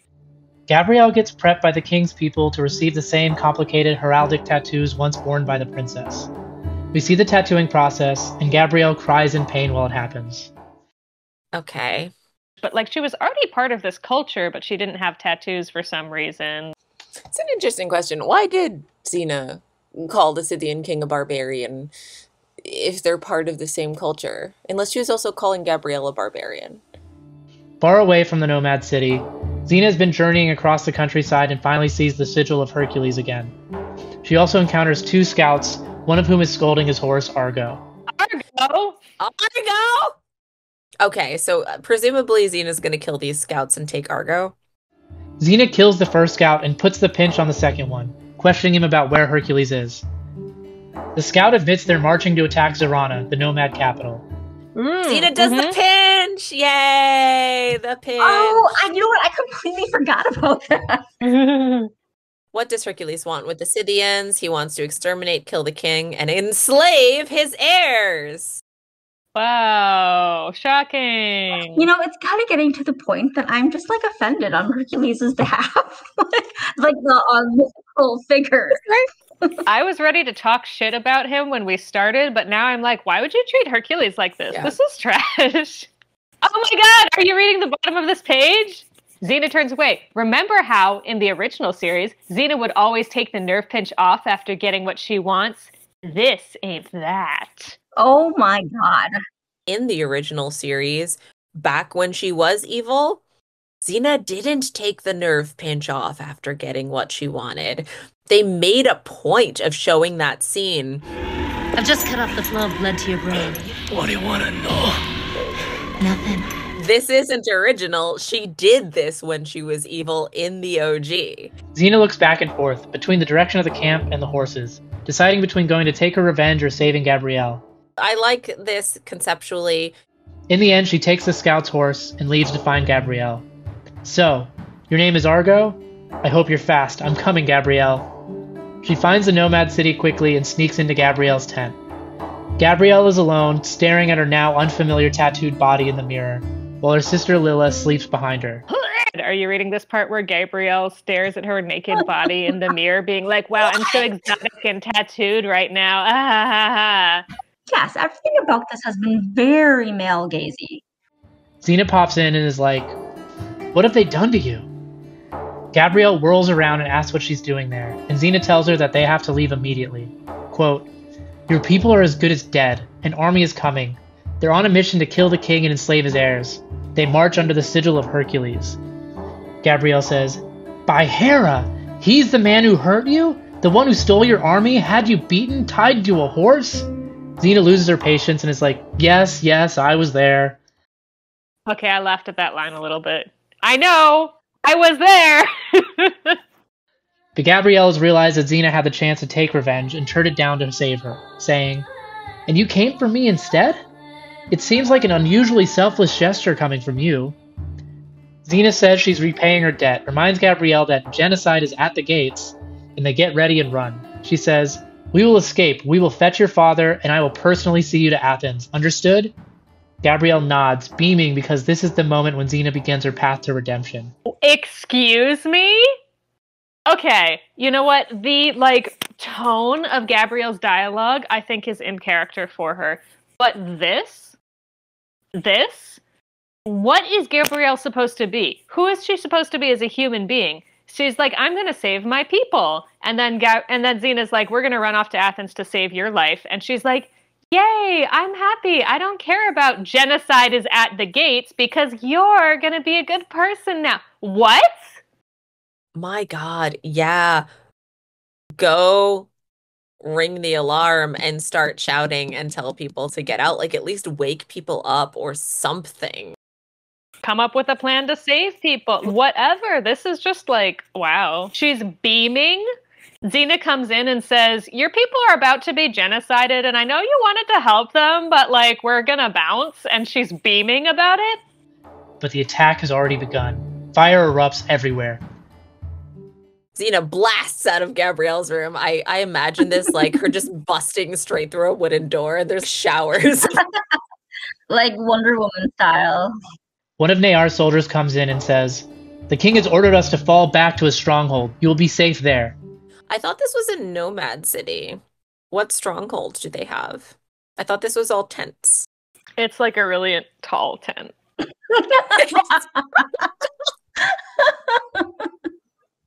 Maybe they carried a tent, put it up on top of a cliff or something.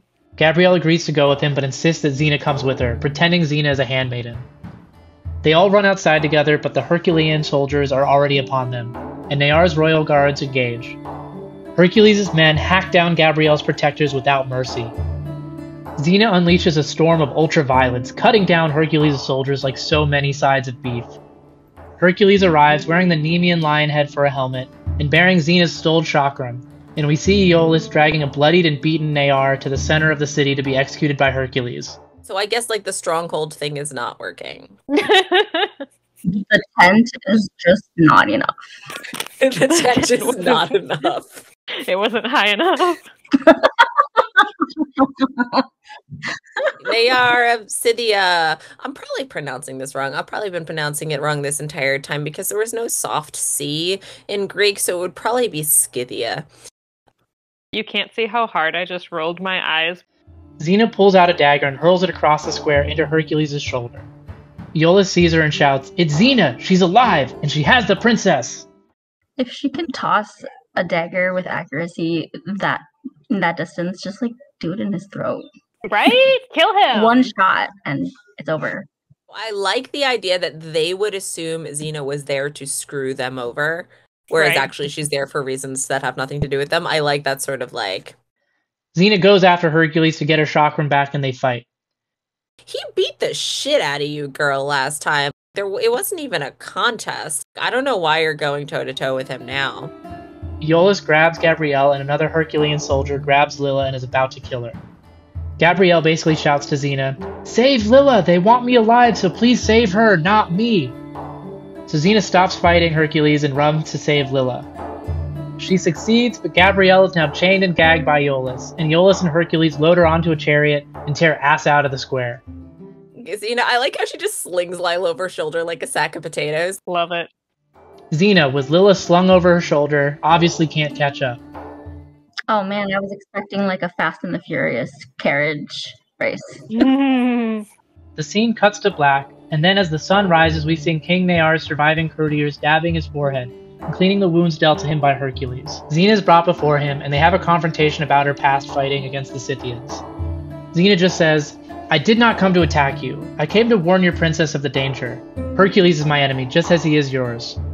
The king doesn't believe her, but Lilla stands up for her. "She's not our enemy. She has lived among us for months. She's a member of my family, and came here to save the princess." Member of your family, damn. You just met her a couple months ago. It's a very heartfelt family dynamic, I guess. And Xena warns Near that Hercules will take Gabrielle to Argos and present her as a prize to the king, who will make her a concubine in his royal harem. Yep. Wow. Another threat of sexual violence. Unpredictable.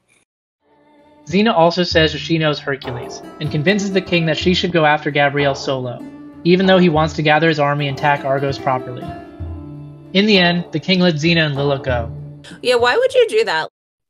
Why would, if one single legion working for the king just overran your capital city entirely, then how do you think you could possibly wage an assault on the capital city itself? In the last few scenes of the episode, we see Xena and Herodotus forging a new sword together. Xena straps on the new sword, puts on new armor very closely resembling Xena's classic armor, but hopefully less boobacious. More boobacious. Maybe it'll even have nipples. Oh, that does sound empowering. and mounts Argo, the stolen horse. Herodotus says, "Go get our girl!" I like that. That's cute. Lilla reaches out and touches Xena's outstretched hand. Xena nods and lets out a mighty "Hiya!" and takes off on the horse. An archetypal hero on a legendary quest to rescue the woman who will, in time, become her truest companion. The end.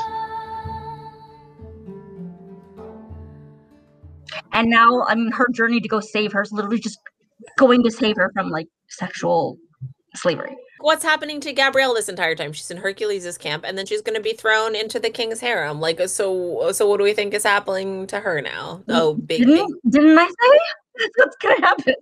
She's gonna be raped, and then they're gonna have, like, Gabrielle and Xena will use this as a bonding. At any rate, I really tried to think of something redeeming when you asked for positives, and like the two funny lines, and I guess Gabrielle's voice in dialogue are the only ones I can think of. Like, the action scenes aren't terrible, I guess, but there's not even any swing. She doesn't even have her fucking thing. You had a story in 1995 where, like, a woman was introduced at the head of her own army, and here she's the second in command. And then you're introduced to this girl looks at her and says, "This is what I've always wanted, is freedom. Let me come with you. Teach me everything." And she agrees to take her with her, and they go off on adventures together. But here, the attempted slavery kidnapping is successful, and she's going to be treated with violence and many other horrific things for a significant amount of time before Xena can catch up to her and rescue her. And they get together because fate has forced them together because of their various injuries and the various ways they have both been victimized. and then maybe they will go off and adventure together after that. But it's not through their own choice, and it's not through their own agency. Yeah. They were like, it has to be feminist, so all the men have to be terrible, irredeemable people who like to rape women. That does sound Right. feminist, doesn't it? And also, their idea of like any sort of character development for a woman is overcoming sexual trauma. Right. How else would you have a personality?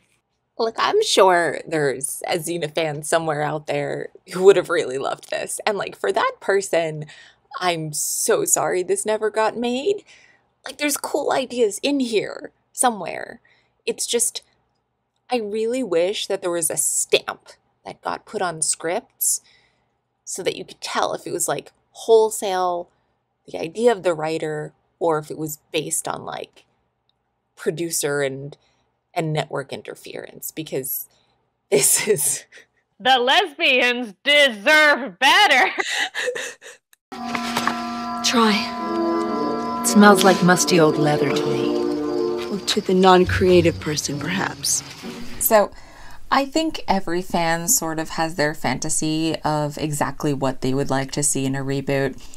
I imagine most of our opinions don't entirely overlap, and a lot of people's wishes in this area are probably highly personalized in terms of their own experiences and what Xena Warrior Princess meant to them at the time that they saw it first. But just for funsies, we're going to sit down and have a little discussion about what we would like to see if the series was ever brought back to life with the original actors on board.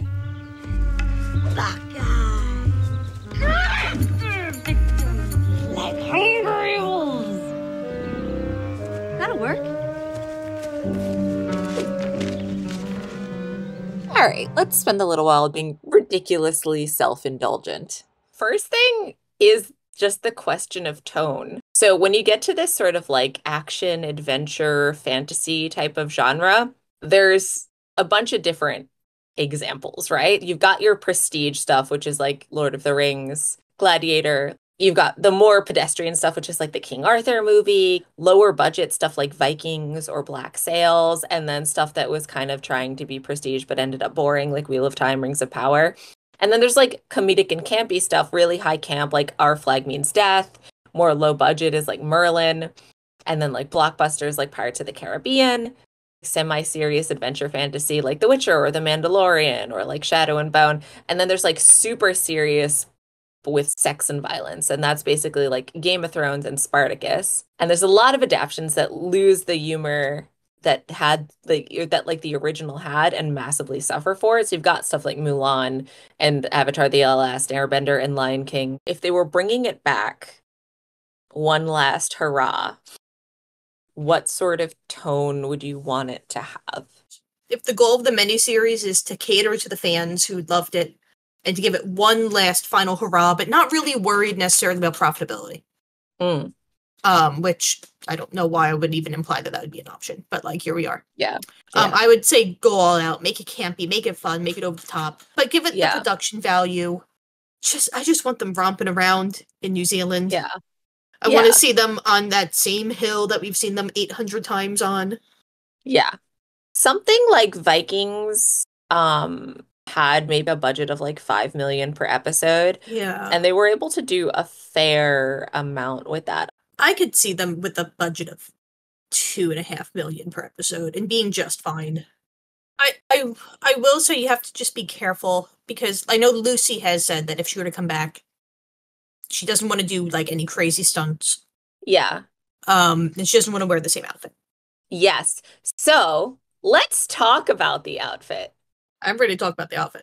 I have so many thoughts on what you could do to basically keep the same general theme and silhouette, but update it, for comfort, which is the main thing for everyone involved, and also to still pay tribute to some of that Maori armor design. I would put her in loose leather breeches. Which is infinitely more practical when you're horseback riding. Her chest wouldn't be exposed, although she might have a neckline that comes down. And I would drop the bustier. She doesn't need cleavage anymore. She doesn't need the corset. We're taking the corset out. We're taking the push-up bra out. It can go fuck itself. Yeah, she's earned not having to do that. So I've got a couple of inspirations. Big fan. We'd have to de-western it, but yeah. Yeah. So like I like the layers and the lace up and how it's open here. I like how it's still got armbands. It's very trekking through the woods. It's very different layers of color and visible wear. It's still very stylish and cool looking. I think you can take a lot of inspiration from that. And you can see how he's got tall boots and it's over basically leggings. And then he does have this lace-up thing that like comes down to the knee. It's got a belt cinching it in. I feel like this is a really good like inspiration to take from in terms of the general part of the silhouette and the vibe. Especially if we did the overcoat and more of a tunic vibe. Yeah. You know, to really pull the grease where she is. Yes. Yes. Yeah. And then there's also, because we still want to keep that sort of like that Maori design, this is embroidery, and this is the original Malila's design that would like later inspired her armor, which was a print on the cloth. So there's always the chance to have this sort of tunic type thing and embroider some of that onto it if you wanted to deal with that. I think embroidery would be a great idea. And then if she had armor, something like this is really cool. It's from Black Raven Armory. They do a bunch of stuff like this, but just generally this style thing. It's a leather base, and then you could either have bronze on it or you could have that design tooled into the leather. I could even see it being where Xena would pick, if she doesn't expect she's going to be needing the bronze, she would just wear this leather. Yeah. And then she could even clip the bronze on over it if she is like, oh, I'm going to be expecting like arrows. This way you're not wearing 100% of the armor at every scene. You can kind of determine what's needed in that moment. What I say is we do not want to do is this. You remember her pregnancy outfit? I do remember the pregnancy outfit. God awful ugly. Yeah, she deserved so much better. I put all those thoughts together about what I would like to see in a new outfit for her, and I commissioned an artist. That's my girlfriend's art, isn't it?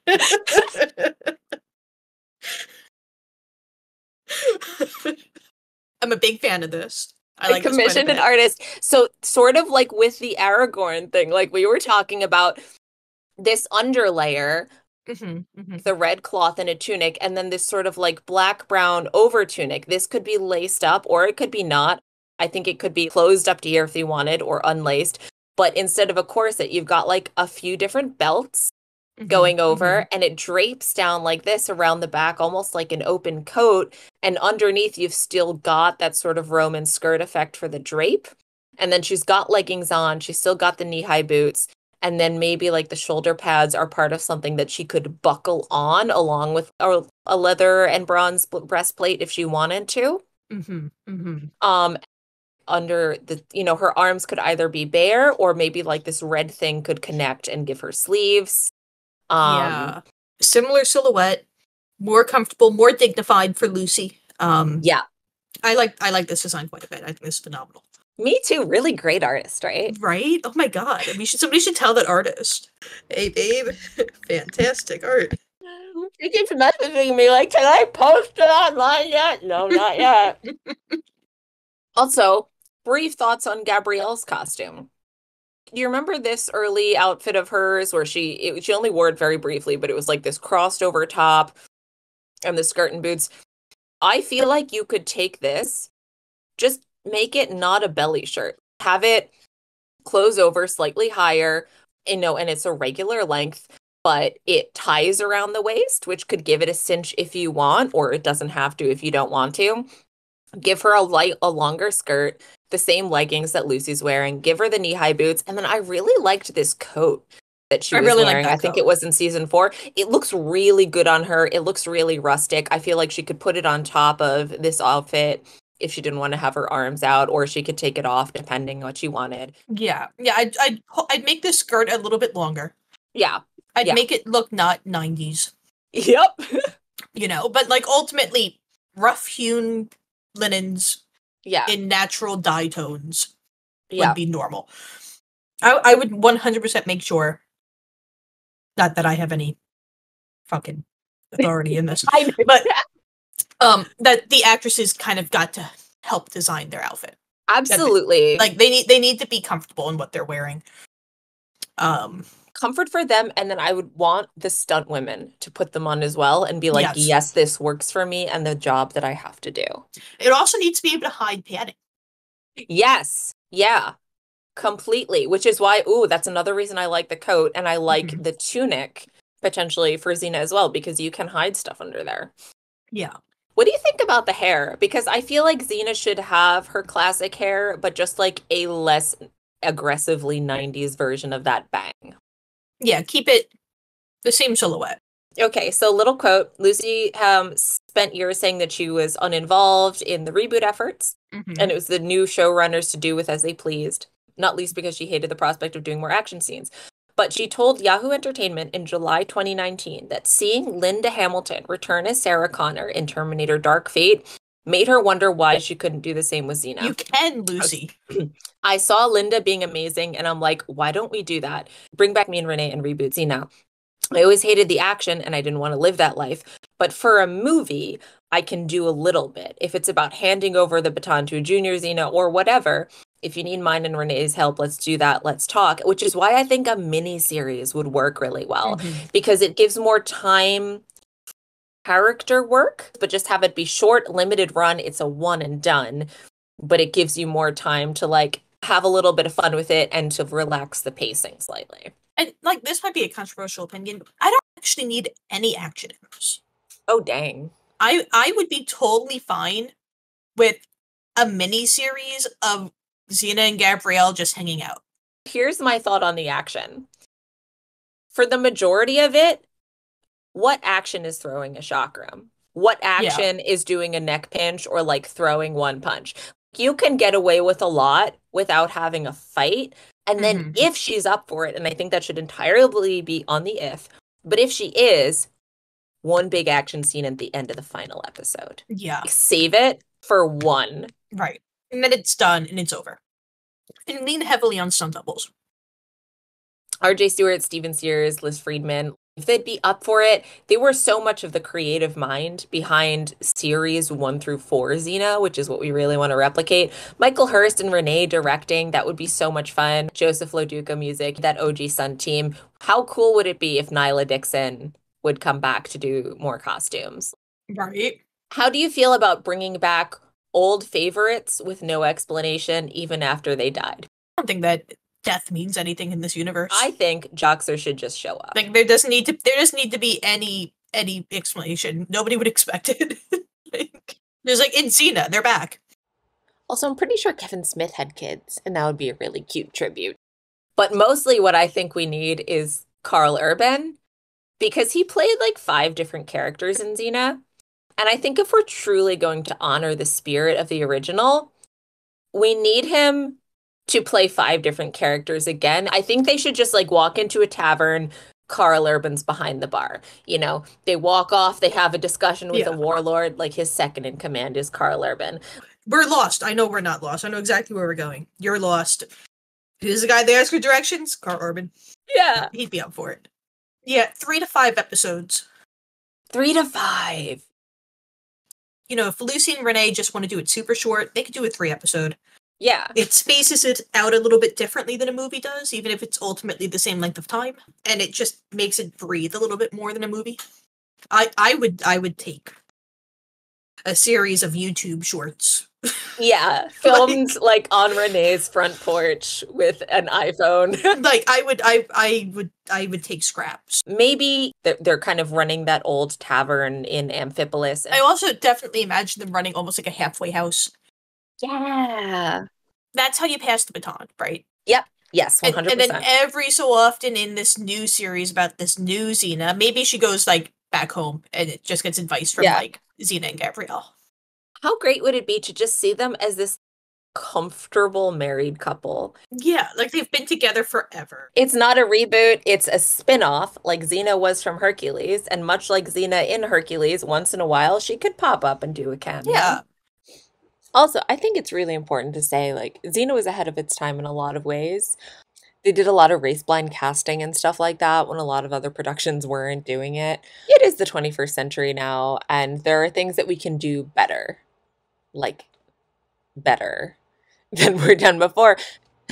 There's really a long history of fantasy and sci-fi properties, especially using a lot of different cultures as sort of window dressing to look more exotic and to look and sound cooler, and then failing to really reflect that in their casting choices. And I think Xena has it in itself to rise above that. And I think especially if they were passing the torch along, Lucy Lawless has stated in the past that she'd love to see a Black actress play Xena.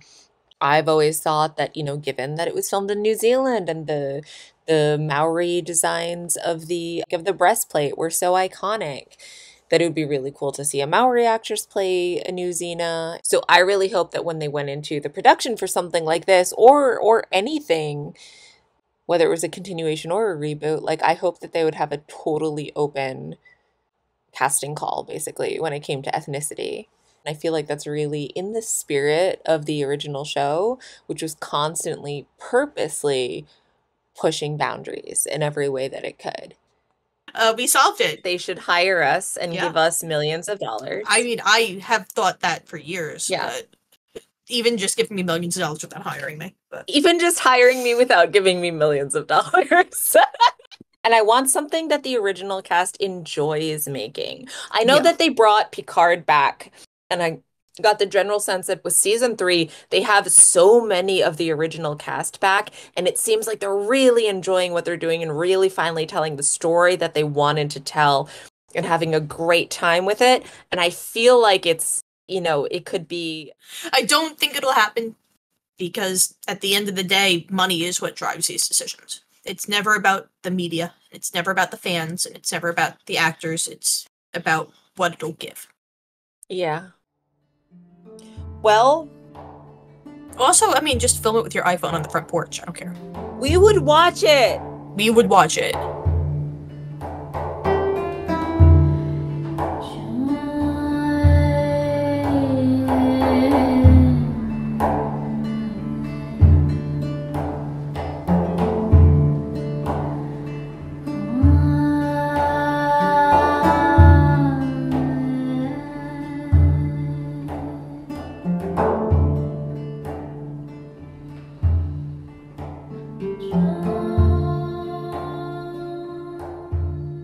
I swear one of these days I will actually do a video essay about something vaguely current, or you know how sometimes you have an idea for a video and then the idea of making it just exhausts you, or you forget all of your opinions about it because too much time has passed, or you don't care anymore, or someone else has already done it better than you, or just the idea of writing out the entire script is exhausting. Or you would end up going on a whole rant, or it would just be you gloating for a solid hour about, you know, a thing that you were excited about that no one else was excited about, and it turned out to be really good, and you were right all along, and you feel real smug about it, but the video would just be pointless. It would just be you being real smug. And you only make one video like every year anyways, so, you know, why even start? Because you know it's not gonna get done. And then actually I might still do this one. This one's still coming someday in like 5 years maybe.